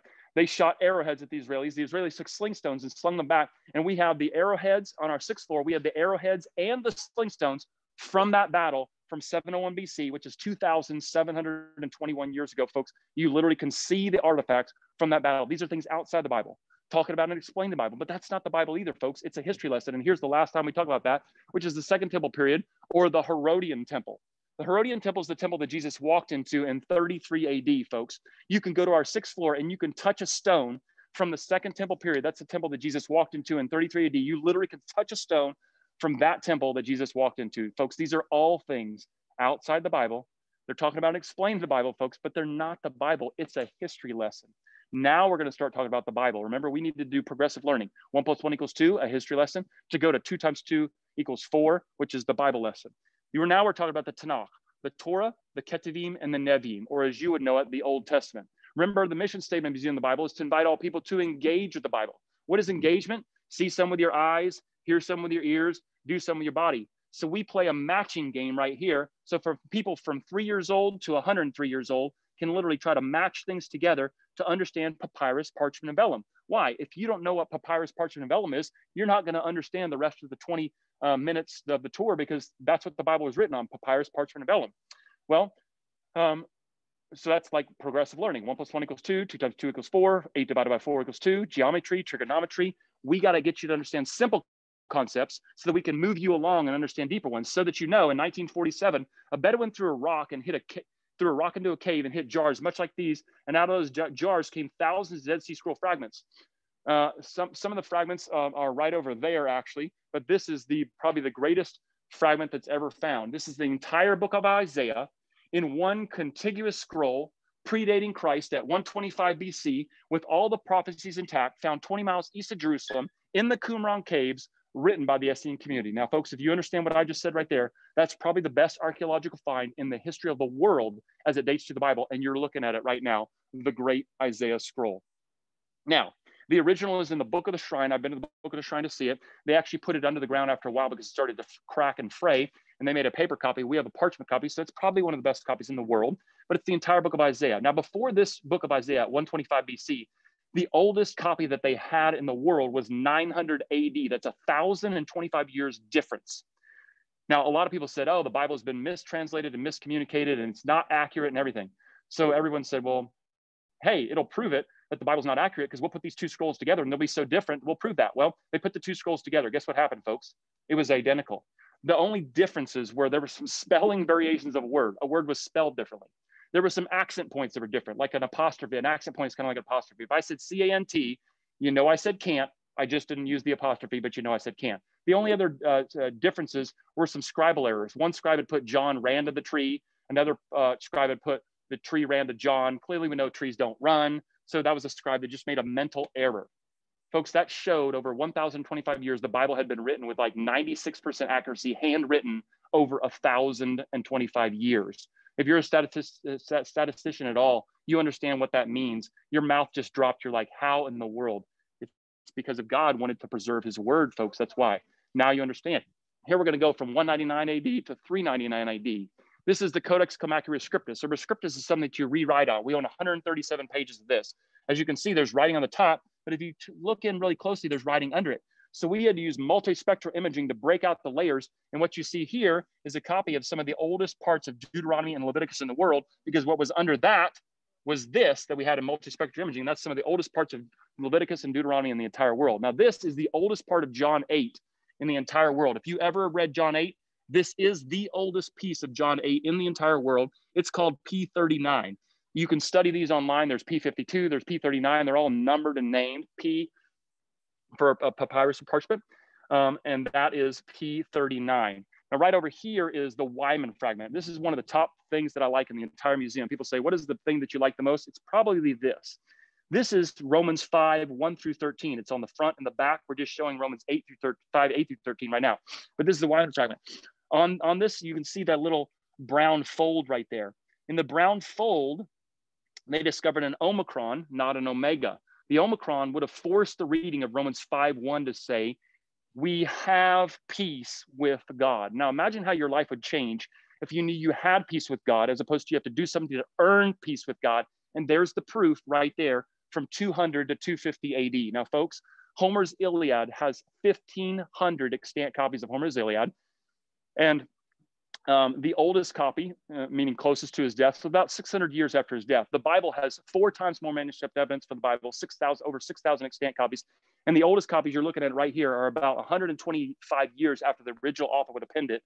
And folks, literally, nobody argues about it. I mean, I believe Homer wrote the Iliad. Everybody believes Homer wrote the Iliad and the Odyssey. And here we have the Bible with 4 times more manuscript evidence and way closer to when the people did. And that's where you have right there showing. And you can go literally to the Chester Beatty Library right here, Greek letter by Greek letter, to the book of Romans. And you can see Romans 3:23, Romans 6:23, Romans 5:8, Romans 10:13, Greek letter by Greek letter, folks. You could read the book of Romans right there, and you can see God's word preserved from 200 AD right there. Now, here's probably one of the most important things in the entire book as a big picture, as a philosophy. Some of you pragmatics are going to like this because it's a big picture of the whole thing. This is called Book of Books. Now, a lot of people say the Bible is this discongruent book that does not agree with itself and contradicts itself. And I'm like, hey, don't you think you should look at data before you make a claim like that? And people are like, yeah, I'm a person of data. I live in the 21st century. Let's look at data first. I say, okay, great. Let's look at data. Here's the data. The Bible was written over 4,000 years by dozens of authors that did not know each other. Obviously, Job did not know Peter, and Paul did not know Moses. And the Bible was written in at least by probably 40 people, at least 3 languages, in at least 3 countries, probably more like 4 or 5 countries when you look at where Paul went on a modern day map. And what we did is we chronologed every Bible with color codes to show you how alike that they are. Now, folks, I'll go into this. The blue is the Torah, or the first 5 books of the Bible. It's in every single Bible, all 14. The green is the rest of the entire Old Testament, or Tanakh or Old Testament as you would know it. That's in every single Bible except for one. The only Bible that does not have the complete Old Testament is only read by 2,500 people in the entire world. It's called the Samaritan Bible. The pink is the entire New Testament. So now we have all 66 books are in every Bible except for one Bible plus an additional 2,500 people. And I just exhausted all the colors because the only color left is red. Red means a book was added to one of the Bibles, but nothing was subtracted. So the 66 books are in all 14, except for one book plus 2,500 people. Folks, if I told 40 people, write a book, you don't live in the same millennia. You don't even know each other. Write a book. You don't speak the same language. Write a book. You don't live in the same country. How congruent would your books be? And you're like, not very. And I'm like, that's an understatement, because it's like the telephone game. If we just tell the 10 or 15 people that are standing here, whisper something to someone else, by the time it got to the 10th person, it wouldn't even be the same thing. It would be so jumbled. But here you literally see, whoops, got to decline that. Brett, can you hear me still? Brett, can you hear me? Brett, can you hear me? Just trying to make sure. Yep, I can hear you and your audio is back Good. on. Okay, so if I told 40 people write a book, you don't live in the same country or whatever, how congruent would your books be? They wouldn't be congruent at all, because the telephone game proves that in 5 minutes with people that are literally standing in front of each other in the same language, and they're literally saying it 1 minute after each other. And here's how congruent the Bible is over 4,000 years. Why? Well, you could stay here for an hour and you could read all the details why, or you could take a seminary class for a year. But the point is look at how much God's word has been preserved over 14 different Bibles, over 4,000 years, over 40 different authors in 3 different languages in 5 different countries. Why? Because God's word has power, and that power has translation power into understanding what you're going to do next with it, which is what I'm going to come to next. Now, here is from few to many. This gets into how the Bible has translated. By 200 AD, there were only 3 languages in the world that had a Bible. Why? Because it would take a scribe 2 to 3 years to do one handwritten copy. We're about 20 minutes away from the end of the tour here, folks, just so you can understand. 200 AD, there's only 3 languages in the world that have a Bible. Why? Because it would take a scribe 2 to 3 years to do one handwritten copy. 400 years later, there's only 10 more languages in the world that have a Bible. Why? Because it would take a scribe 2 to 3 years to do one handwritten copy. The rest of the floor is hit an inflection point in 1454. That's the Gutenberg Press. We'll show you that. The rest of the floor is dedicated to Bible translation. It actually took a hockey stick growth up. That's called profusion, folks. Profusion is just astronomical growth. More put on the internet today than you can read in a lifetime. There's more put on the internet in one day than your grandparents saw in their entire life. That's called profusion. We're going to show you how Bible translations hit that and how you can be involved in it today. Right over here is the Hours in Psalter of Elizabeth de Boon. Now, this is a handwritten, hand-painted, gold leaf Bible. 1 page is more than a family would make in their entire life back in the 1330s. So an entire book of this is only for the super mega wealthy. The Elizabeth de Boon family was super mega wealthy. They commissioned this Bible in 1330 AD. And 700 years later, basically, almost 700 years later, the book got lost. They had passed it down as a generational tradition in their family, but it got lost. The chairman of our board, founder, bought this Bible at an auction and donated it to the museum. With research, we were able to determine that this Bible, his wife, Jackie Green, is the Elizabeth de Boon's 21st great-granddaughter. Folks, this was an heirloom from their family they didn't even know that was lost, that they had to, through God's providence, buy at an auction. And they were able to see what this meant to them, that their family had preserved a tradition of how the Bible impacts their life. Now, folks, we did it more simply for you. You have the Joshua machine. You can go into that machine, or you can take your iPhone, remember I told you, and you could videotape each of your family members. How does the Bible impact your life? How does the Bible impact your life? How does the Bible impact your life? And then you can use Google Drive or Dropbox to get that out of your family. If you don't know what I just said right there, just use email. And for hundreds and hundreds of years, your family can see how the Bible has impacted your life. And that will make a generation change in your family. You should do that with your church. Your church should have every person that's a member of your church videotape of how the Bible impacted your life. And that can be kept and stored for hundreds of years and have impact. And then we can use the app so it can go subject by subject, city by city throughout the entire world. And that's that. That's the Joshua machine. Now, right over here, can you still hear me, Brent, and see me? Yes, I can.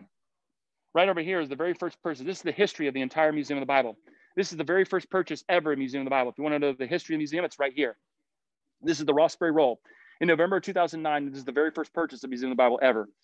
Bought this in November in 2009. In 2010, we incorporated as a 501c3. 2011, we purchased, started to do traveling exhibits. We went to 6 cities in the United States. We went to 5 different countries. We went to the Vatican twice, went to Cuba twice, went to Argentina once, went to Germany 3 times, and Jerusalem, Israel once. In 2012, we bought the building that you're standing in. In 2013, we did architectural plans. And in 2014, destroyed every other floor. Why? Remember, this is a refrigerated warehouse. We had to blow 10-foot meat lockers into 20-foot beauty that you see before you. In 2015, 16, and 17 was construction. And 8 short years later, that's half the time, and the average museum take of 16 years was done in 8 years, the museum opened. And the founder of the museum says, no one's smart enough to do that. That's a miracle, praise God. And I say the same thing. In 680, there's only 13 languages in the world that have a Bible. Why? It take a scribe 2 to 3 years to do one handwritten copy. 850 years later, only 27 more languages in the world have a Bible. Why? It take a scribe 2 to 3 years to do one handwritten copy. So the entire world changed over here with the Gutenberg Press. Dave Stotts, in his 3rd video vignette of 4, talks about the Gutenberg Press, Martin Luther, Erasmus, the Reformation. The Gutenberg Press, though, needed content. Why? Because if you don't have content, you can't translate, you don't have the languages to be able to print Bibles. So if you don't have the Bible in German, Latin, or English, you can't put it in German, Latin, or English with the Gutenberg Press. So what is the key to the content? Is the content translators. Who are they? Erasmus, Luther, and Tyndale. Right over here, Erasmus will tell you from his own preface why he translated the Bible. He's going to tell you that he translated the Bible. He's writing from his own preface right there. He's going to tell you why he translated the Bible. He says, I translated the Bible because I wanted the average everyday man to be able to read the Bible in his own language, because he knew the Bible was sharper than a two-edged sword. It divides the soul and spirit, joints and marrow, and insides of the heart. But if you can't read the Bible in your own language, you don't even know what I just said. So he literally talks here in 4K resolution about why he translated the Bible. Now, folks, think about this. What is the key to the internet? What is the key to the internet? The key to the internet is content. Who are the content translators of the internet? The content translators of the internet are you and you and you and you, because you're going to get pictures of the Museum of the Bible. And you could go out onto Facebook or Twitter or YouTube, and you could post those pictures and say, the Museum of the Bible is great. I love the Bible. The Bible has made so much impact in my life. And you will post that. And one day, 1,000 of your friends will see that. I mean, someone in Japan will see it. Australia will see it. England will see it. Someone in 26 states, the United States will see it. Let's say someone in Philadelphia sees it. I'm just making up a story. They have 2 boys. The boys are 5 and 8. Those boys see your post posted from another friend. They tell their parents they want to go to the Museum of the Bible to ride the ride that you talked about. They come to the Museum of the Bible. They're impacted by the Bible. They see something with their eyes. They hear something with their ears. They do something with their body, and their life changes. They become missionaries to some faraway land that you've never been. You see, you took a rock of your life and threw it into a pond, and concentric circles went out that echoed for eternity, and thousands of people were touched by that. Folks, in an entire month, an entire year, 1,000 people didn't even read Erasmus's preface or his Bible. But literally in one day, you hold the most powerful device in the history of the world. It's a phone connected to the internet. And all you got to do is be a faithful messenger. The Bible says, just be a faithful messenger. You don't need to worry about the increase. The Bible will give the increase. The Bible says it's sharper than a two-edged sword. It divides to the soul and spirit and joints and marrow and insides of the heart. And the Bible says you just need to be a faithful messenger. The Bible says it will not return void. And you can bank on that because the Bible is true and it says that. Folks, you literally can be a rock thrown into a pond and concentric circles go out. You don't even know what will happen from that if you're just a faithful messenger. Now, right over here is Tyndale's Fragment New Testament. This is the first time the Bible was printed in English. And this is Tyndale's Fragment New Testament. Tyndale was burned at the stake in 1536 for putting the Bible in the language that we're speaking in right now. You couldn't even read the Bible if it wasn't for Tyndale printing the Bible in your language right here in English. And right over here is a replica of the Jerusalem Chamber of Westminster Abbey. And these are some of the rarest books in the entire world. These are first edition King James version of the Bibles. And there's some other Bibles here that are some of the oldest in the world. So like we might have one of them and the British Library has the other, and that's it. Like that's all in the world. The reason I stop here and talk about this is I want to show you the grandfatherly succession of text. Now, folks, this is very important. There's 4 scribal lines in the Bible, okay? There's Codex Vaticanus, owned by the Vatican for hundreds of years, commissioned by Constantine in 300 AD. There's Codex Sinaiticus, found at the base of Mount Sinai, very old Bible, also like 1,600 years. Codex Alexandrinus, found in the Alexandria Library, and then Codex Ephraemi Rescriptus. It's a rescriptus. You know what that is. It's rewritten on, scraped away and rewritten on. Ephraim had some sermons. They scraped over them, put the Bible there. Those are the 4 scribal lines. When you read the King James Version of the Bible, reading Codex Vaticanus. Why? Because the Codex Vaticanus ended up being the Coverdale Bible right here, right there, which ended up being the Matthew Bible right there, which ended up being the Great Bible right there, which ended up being the Geneva Bible right there, which ended up being the Bishop's Bible right there. Folks, they took about 40 bishops' Bibles and they took them to Oxford and Cambridge. And they said to the scholars at Oxford and Cambridge, hey, what would you change about the Bishop's Bible to make it better? 17% of the Bishop's Bible they changed, 87% they kept the same, and they made the King James Version out of the 17% changes. So 87% or 13%, 83% same, 17% changes. So out of the Bishop's Bible, the King James Version of the Bible, the 17% changes that the Oxford and scholars in the rooms in Cambridge and Oxford said. Now, the reason why I say that is because you read the Bible, you're not reading a book like Harry Potter that's 20 years old, or George Orwell 1984 that's 50 years old, or Harriet Beecher Stowe and Thomas Cabin that's 170 years old. You're reading the Bible with almost 2,000 years of manuscript evidence. When you read the NIV, NASV, ESV, NLT, that's Codex Sinaiticus, like over 1,600 years of manuscript evidence. So you could see I'm reading a book that has 1,600 to 2,000 years of manuscript evidence, and I say correct. Right over here, we got 5 minutes and we're done basically. Right over here, remember, we had the Gutenberg Press, so we went from 35 languages in 1450 with the Gutenberg Press to 350 years, double the languages. Why? We don't need scribes to scribe anymore. We have printers that print, and scribes now can be translators. scribes can move into going to different languages, and the printers can print Bibles faster. Now the plan is 3,500 languages in about 20 more years. Why? We don't even need scribes to scribe anymore, or printers to print anymore. We have coders that can code, and then verbal Bibles are spoken even faster. Here's a copy of the Rosetta Stone in the British Museum and Library. This is Egyptian hieroglyphics, a Demotic script, and Greek together, so that you can know, remember, Pharaoh Meneptah said in 1208 BC, Israel is laid waste, his seed is no longer. And that's how they knew what it said, because the Rosetta Stone was able to have Greek and Egyptian hieroglyphics together. Now, these are over 2,000 Torah scrolls. We own the largest private collection of the Torah scrolls in the entire world. And Rabbi Eliezer Adam, right here, was a Jewish Torah scroll scribe that was in the Museum of the Bible for a couple of years and scribed the complete Bible, a complete Torah by hand. And here's him doing some of his work. We want to pay honor and respect to this, because what the Jewish Torah scroll scribes did, you wouldn't even have your Bible today if you didn't have the Jewish Torah scroll scribes scribing with 99.9% accuracy over thousands of years. And this is the last thing on the tour of Museum of the Bible. This is the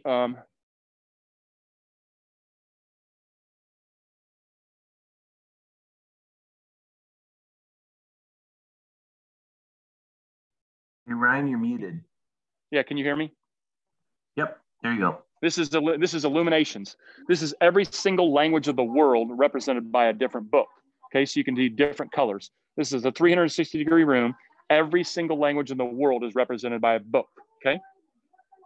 All the books over here that are clear with blue is a complete language with 0 verses of the Bible in that language. So that's like, let's say that's the Makulu language. That's 100,000 speakers. Or the Muda language. That's 500,000, 50,000 speakers, let's say. Or the Mer language. That's 1 million speakers, let's say. So this is every language in the world right now that has 0 verses of the Bible in that language. Now, folks, you literally see it's about half the room.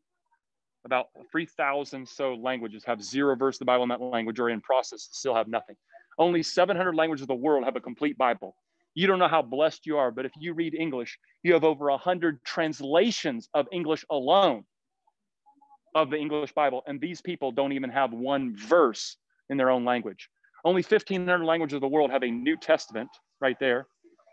And the rest of the world, almost half of the languages in the world, don't even have 1 verse or finish the entire Bible in their own language.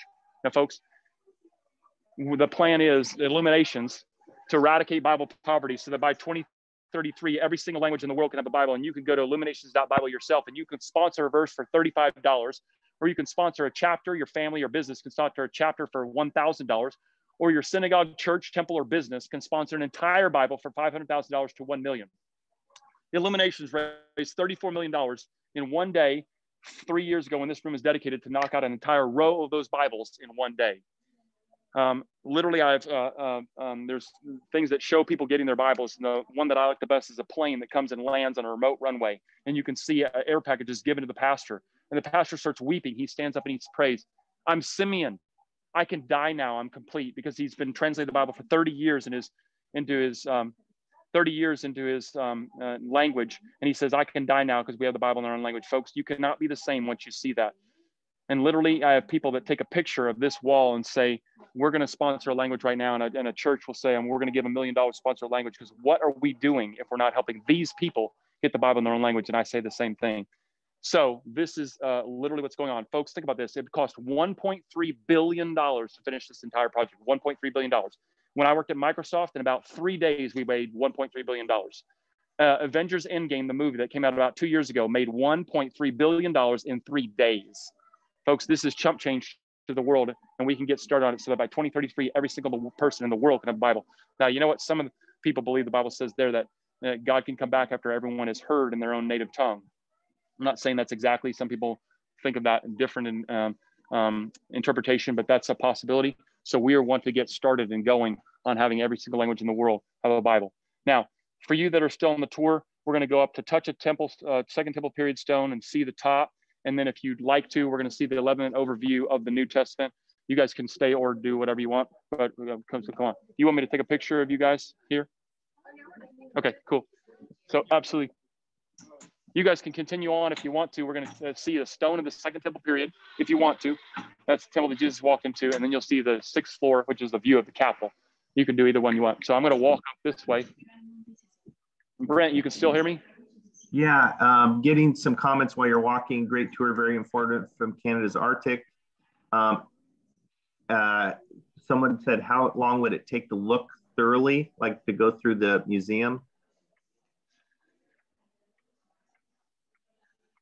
Okay, can you hear me? Yep.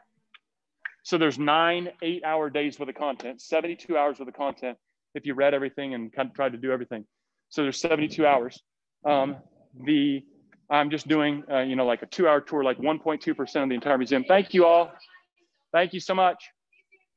Hey, what's his name?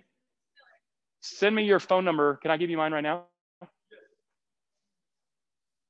Brent, can you mute me just for a second? Doing that. There's another. Can you mute me for a second? I can. Yeah. There you go. While Ryan's muted, we are recording this. I provided to Ryan via Dropbox, and I think that he would potentially make the recorded tour available later. We recorded yesterday, but that's something for him. And then I see a couple other questions, and we'll get back. Ryan, are you back on? Yep, I'm back. Okay. So this is the Pieta. Yeah, go ahead. This is a replica of the Pieta of Jesus on Mary's lap, if you've ever seen that one. That's a plaster copy of it. So what, do you have any questions or anything that people are asking? Yeah, a couple more. The tour is amazing. I learned something every time. Ryan truly inspired me to search the scriptures. How often can you do these Zoom calls? And is the recorded tour available later? Yeah, I probably will let it be available later, yes. I'm trying to get, continually better so I don't make any mistakes, because I talk about 20,000 words on a tour. So I'm trying to make it perfect, or as much perfect as can. I will look, the more that we share this with more people, the more I'll come back. We basically, it looks like we've doubled every day that I've done this tour on Zoom. We went from, what we started with, then the next day, literally Friday, I did it for the first time on Zoom. Saturday, it was basically double the amount on Saturday that came on Friday.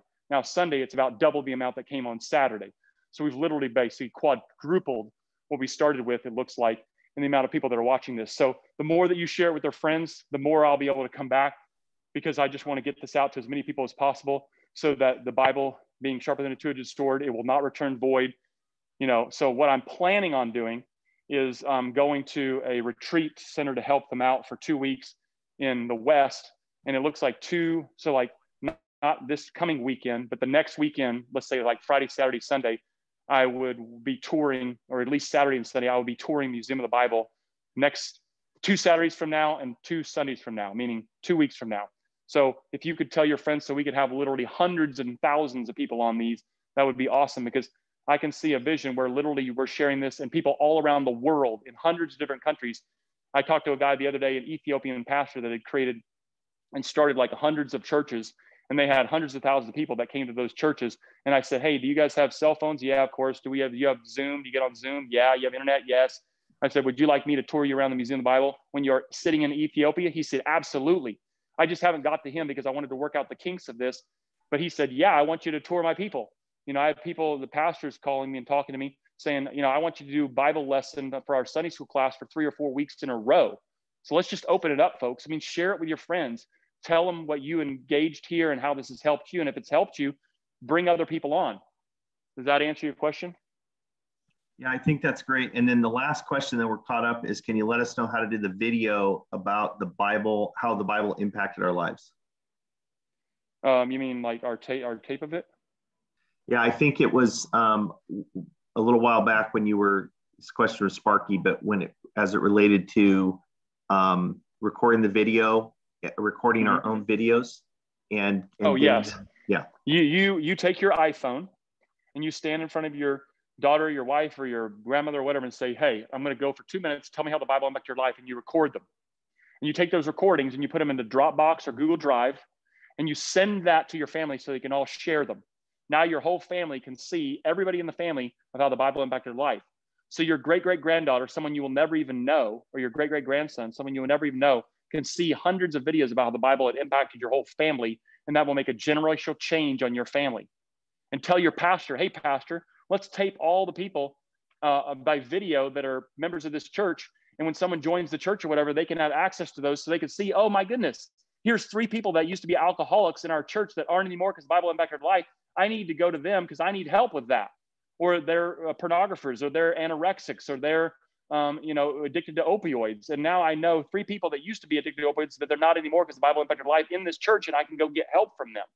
So it's a way, and I want to make it an app, because then you could go onto Google, and YouTube videos are the most searched thing in all of Google, and they come up very well on Google. So we could have YouTube videos tagged by like Dallas, Texas /alcohol/ God. And then you type in, I have alcohol problems in Dallas, Texas, on a Google search, and up would come videos, and someone could see videos about how 32,000 people in Dallas, Texas used to have alcohol problems, but don't anymore because the Bible impacted their life.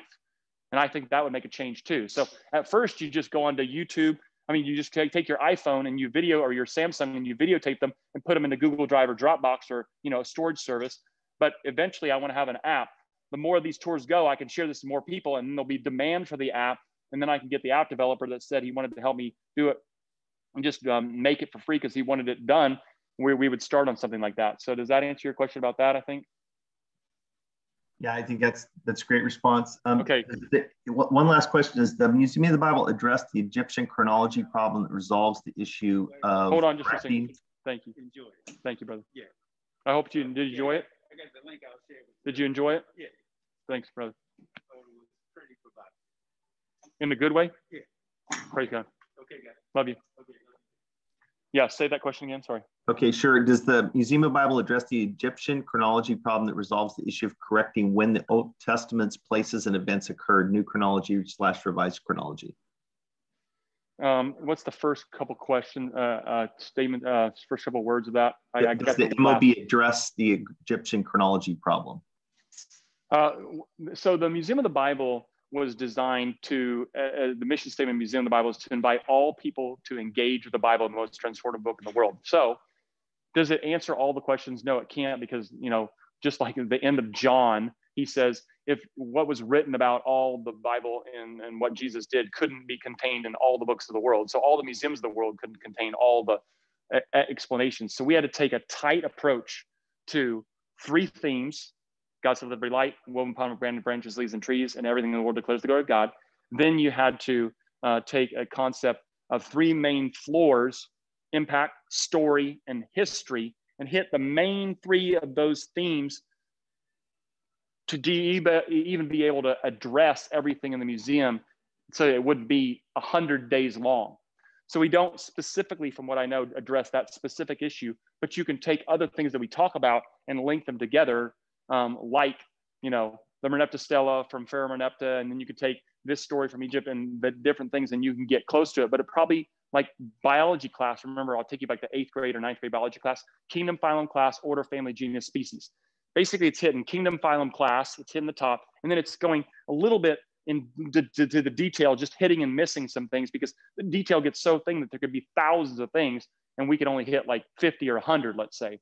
So I don't know that it specifically addresses that exact thing. I'll look up that later when I can go back to this video and listen to that more, but I'm not thinking of a specific spot that answers that exact question right now.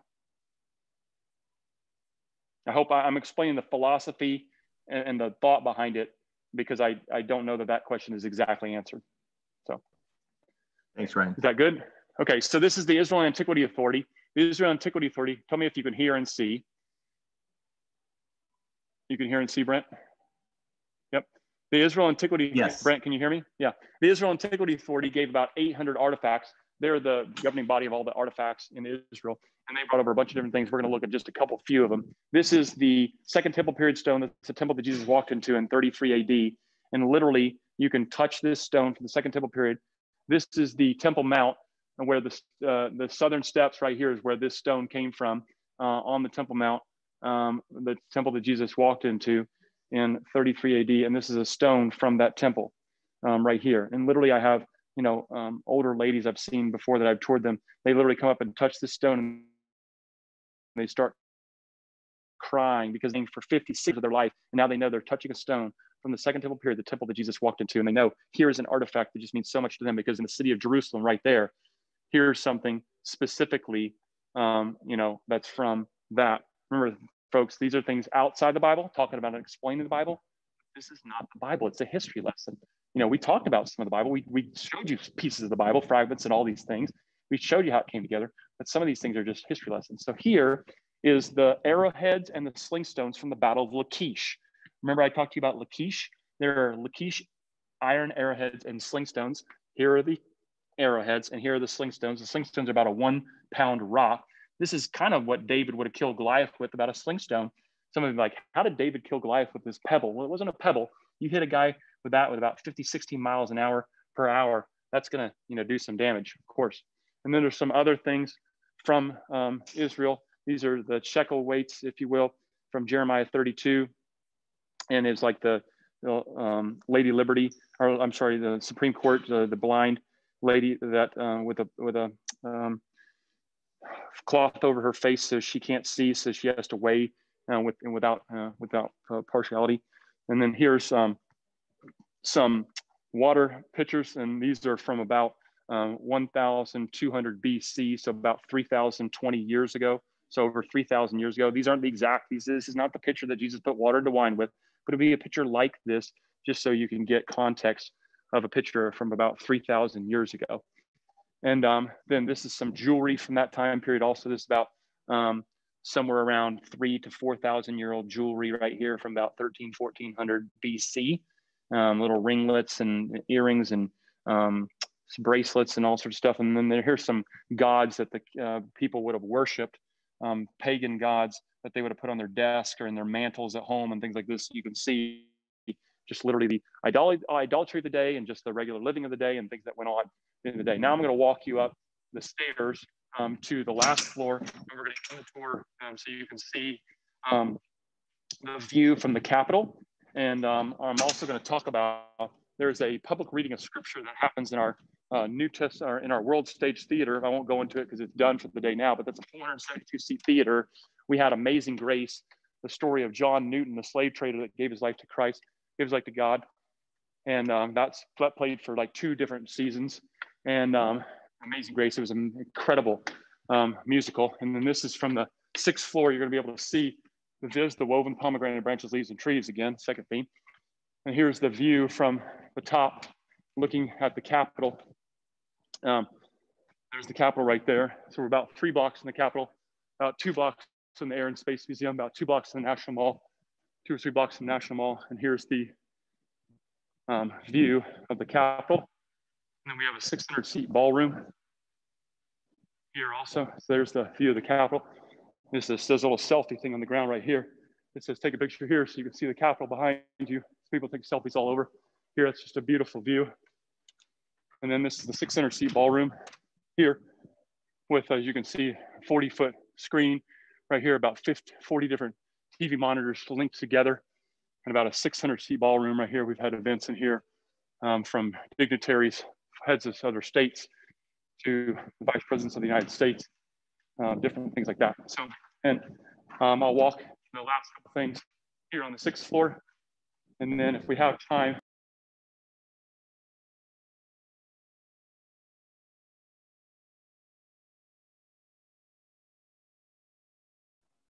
wall. Can you hear me? That's the Million Names wall. Yeah. This is micro calligraphy. Remember I said woven pomegranate branches, leaves, and trees. These are names. These are all names here. So you can see these names. And that's a pomegranate, and it's a woven pomegranate branches, leaves, and trees. And it's a theme of every person that gave $1 or more to the museum right there. And then we'll walk you out to the biblical garden. Hey, Ryan, real quick while you're doing that. So if you check, folks, if you check the chat box and you want to put your contact information, preferably an email and a cell phone number, if you're interested, and you can send it to me directly where it says to everyone in the chat box. You can just go to Brent Newman if you don't want everyone on here to see your contact information. Or I put also my email. Either way, we'll assemble a list of those of you who are interested in future tours so that we can send out the contact information so you could share with your friends and family. That was just me walking around. Thank you, Brent. That was just me walking around the biblical garden. Wanted you all to see it there. It's on the outside on the top floor. And, and you got a bunch of beautiful views there. And then we'll go down to the, back down to the story floor and see if we can get into the New Testament theater. If we can't get in the New Testament theater, I'll just end the tour down on the 1st floor, but we'll just walk down and And there's the top floor of the elevators on the 6th floor. So any other things, folks? Remember, we saw the impact of the Bible, or we saw the 3 themes of the Museum of the Bible. God said, let there be light, Genesis 1:3 on the outside, the Gutenberg Press in Genesis 1:3. Second theme, woven pomegranate branches, leaves, and trees, John 15:5, I'm the vine, you're the branches, you're engrafted in the vine. The third theme, everything in the world declares the glory of God, Psalm 19:1, in 17 different languages, so everyone in the world can come here with the major languages of the world and read. Everything in the world declares the glory of God. Hopefully this tour has shown you the glory of God and you've been able to see that the glory of God is evident all around you. Those are 3 themes of the Museum of the Bible. Then there's 3 main floors. The impact floor saying, is the Bible good? The story floor saying, what is the Bible? The history floor saying, hey, prove it to me, show me the artifacts, show me the facts. Each floor has 3 themes. So the impact floor is the impact of the Bible in America, the impact of the Bible in the world, and the impact of the Bible now. The story floor, the Old Testament walkthrough, the New Testament theater, and the world of Jesus of Nazareth. And then the history floor saying, Dave Stotts drives around in a Jeep and a couple cool cars, the chronological walk through the Bible from 3000 BC to the modern age. And then we crescendo with what's called Illuminations or Bible translation, where you can be involved today for $35. You can go to illuminations.bible and you can sponsor a verse for $35 or an entire chapter, your business for $1,000, translate the Bible, or your synagogue, church, temple, or business can sponsor an entire Bible for $500,000 to $1 million. I'm going to try to see if the New Testament theater is open to get into there. I think we can be the last ones today. And it's an 11-minute overview of the entire New Testament from John's perspective, the youngest apostle and the last apostle. If you want to stay on, folks, and watch the New Testament theater, you can. We'll end with that. Are we going to start this, Kim, in a second? Yeah, okay, so we're almost going to start this. This is the New Testament theater. And as you can see, Brent, can you hear me still? Yeah, I sure can. And Jesus, the Son of Man, and then it goes down this poster, the drop of blood, and then who do people say that I am? And then he talks about Jesus here, saying Jesus is called many things. Is he a teacher, a blasphemer, a healer, or a magician, a king, or a rebel, the Son of God, or ordinary man? Who do people say that I am? Mark 8:27. Well, we're going to see the New Testament theater right here. Can you hear this? Yeah. This 12-minute cinematic odyssey paints an authentic portrait of these texts and the stories they tell. And now it's time to begin your journey into the New Testament.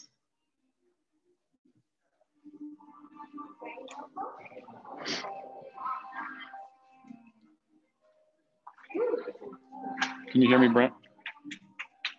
Yes. Thank you.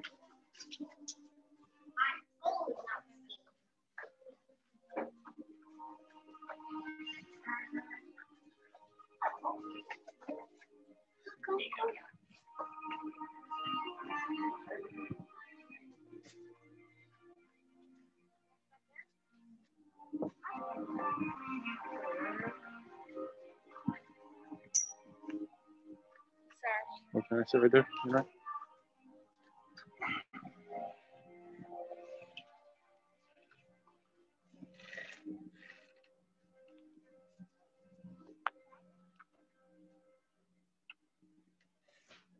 For the comfort and enjoyment of those around you, please turn off or silence all devices. Thank you.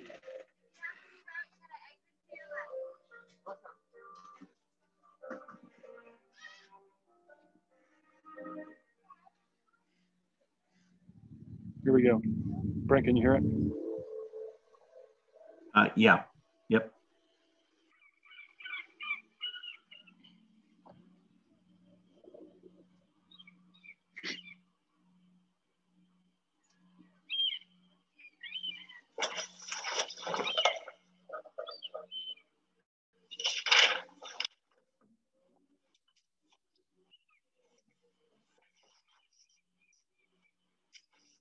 In the beginning was the Word, and the Word was with God, and the Word was God.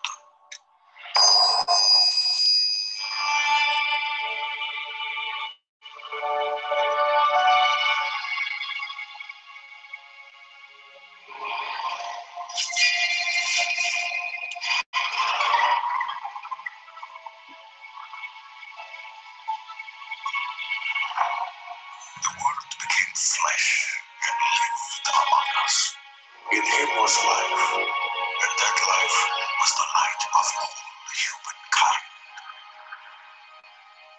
Of the 12 who followed Jesus, I was the youngest. I remember the wine.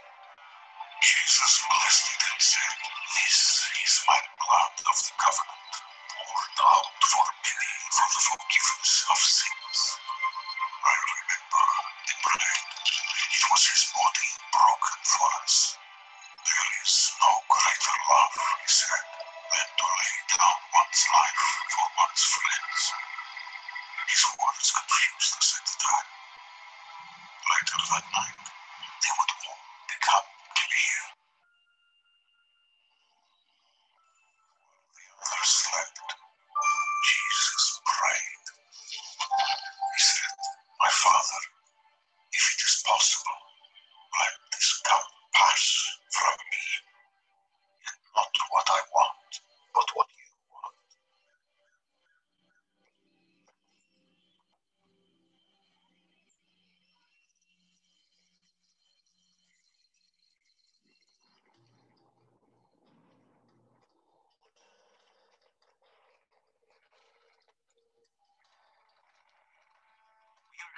Arrest him.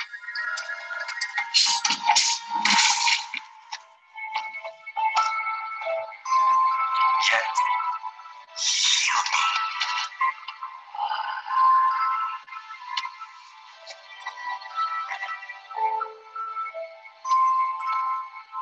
Then he willingly went to his fate.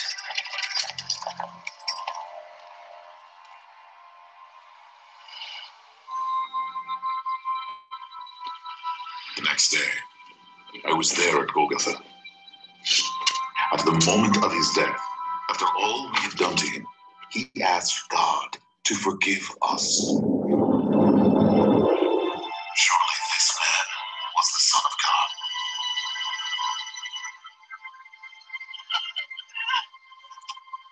I watched with his mother as they killed him.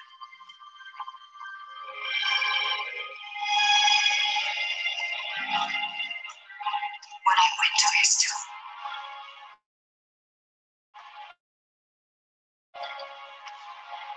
it was. At first, I thought someone had taken his body away.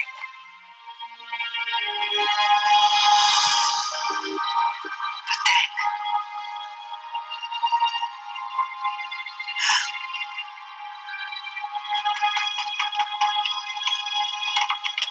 I have seen the Lord. He is risen. At first, some of us did not believe. Until we saw for ourselves. My Lord and my God.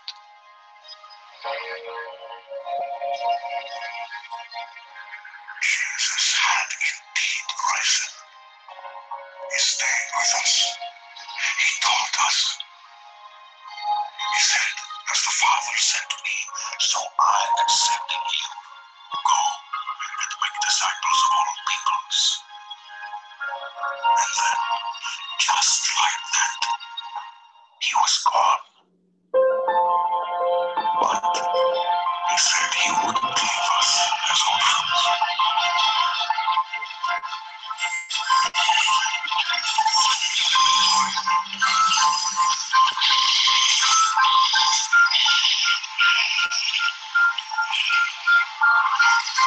Filled with the Holy Spirit, we set out to share the good news.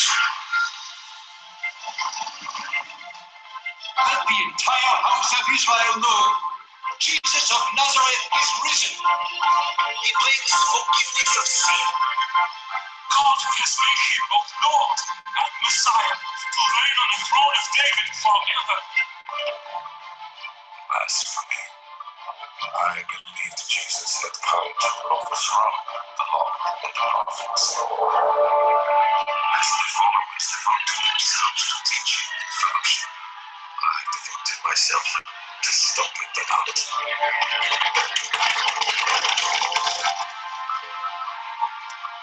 I uttered threats with every breath.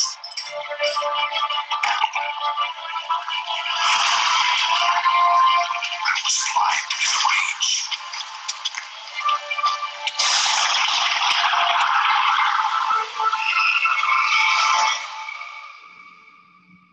Until I heard Jesus speak. Saul, Saul, why are you persecuting me? I had heard from many about this Saul of Tarsus, how much evil he had done to the followers in Jerusalem. I expected to find a monster. Instead, I found a broken and humbled man. This man who arrested and bound all who invoked the Lord's name, his destiny was to become an instrument for taking the good news to the people beyond Israel.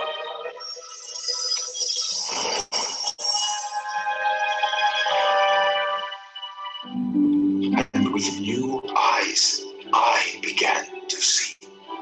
Jesus did not come to overthrow the law and the prophets. He came to fulfill them.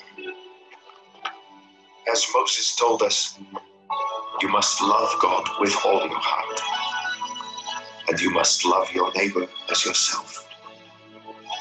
There is no other law greater than this.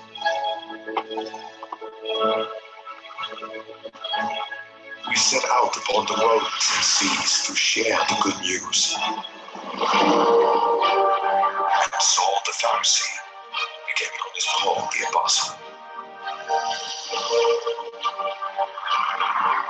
We established a church where rich and poor, male and female, Jew and Gentile were all one in Christ.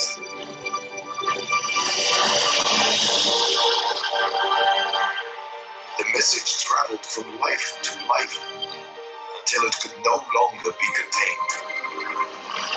Many followers paid a dear price. And when I could not travel, I wrote. Now, the time of my departure has come. Keep on doing the things that you have learned. I have fought the good fight. I have finished the race. I have kept the faith. As for prophecies, they will come to an end. As for knowledge, it will come to an end. But faith, hope, and love remain, these three. And the greatest of these is love.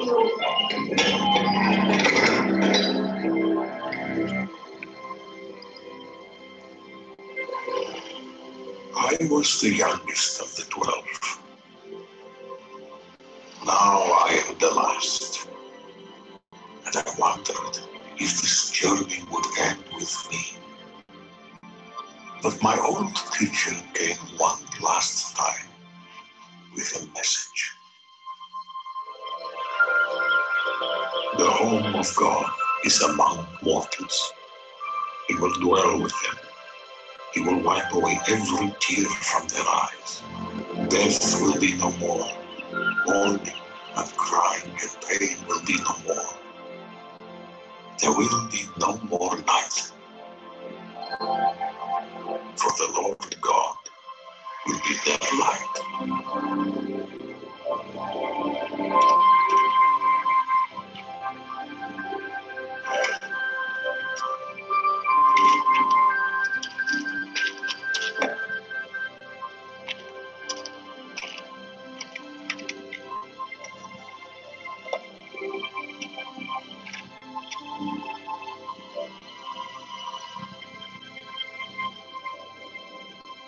In the beginning was the Word, and the Word was with God, and the Word was God. In Him was life, and that life was the light of all humankind. The light shines in the darkness, and the darkness has not overcome it.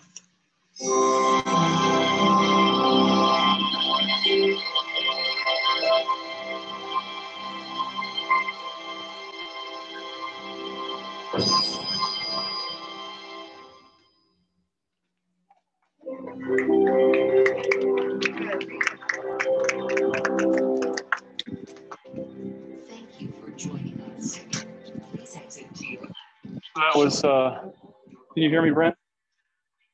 Yeah. That was the 11-minute overview of the New Testament from John's perspective, the youngest apostle and the last apostle, as you saw, and finishing up on Patmos with him. So I'm going to walk down to end right here on the main lobby, and so you can see the digital ceiling for one last time. And the museum will be closing here. Actually, that'll just close 1 minute, I guess, ago. And so we saw the 3 themes. God said, let there be light. Woven pomegranate branches, leaves, and trees. You're engrafted in the vine, and everything in the world declares the glory of God. And the 3 main floors: the impact floor saying, is the Bible good? The story floor saying, what is the Bible? And the history floor saying, is it true? Prove it to me. Show me the artifacts and the evidence. And then the 3 main themes of each floor. So impact floor, impact the Bible in America, the world, and now. The story floor, the Old Testament, the New Testament, and the world of Jesus of Nazareth. And then the history floor, Dave Stotts drives around in a Jeep.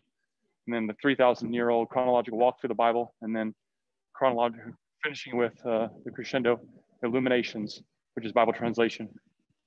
So thank you for being with us. And I just want to say, share this with other people so we can get it out to more people.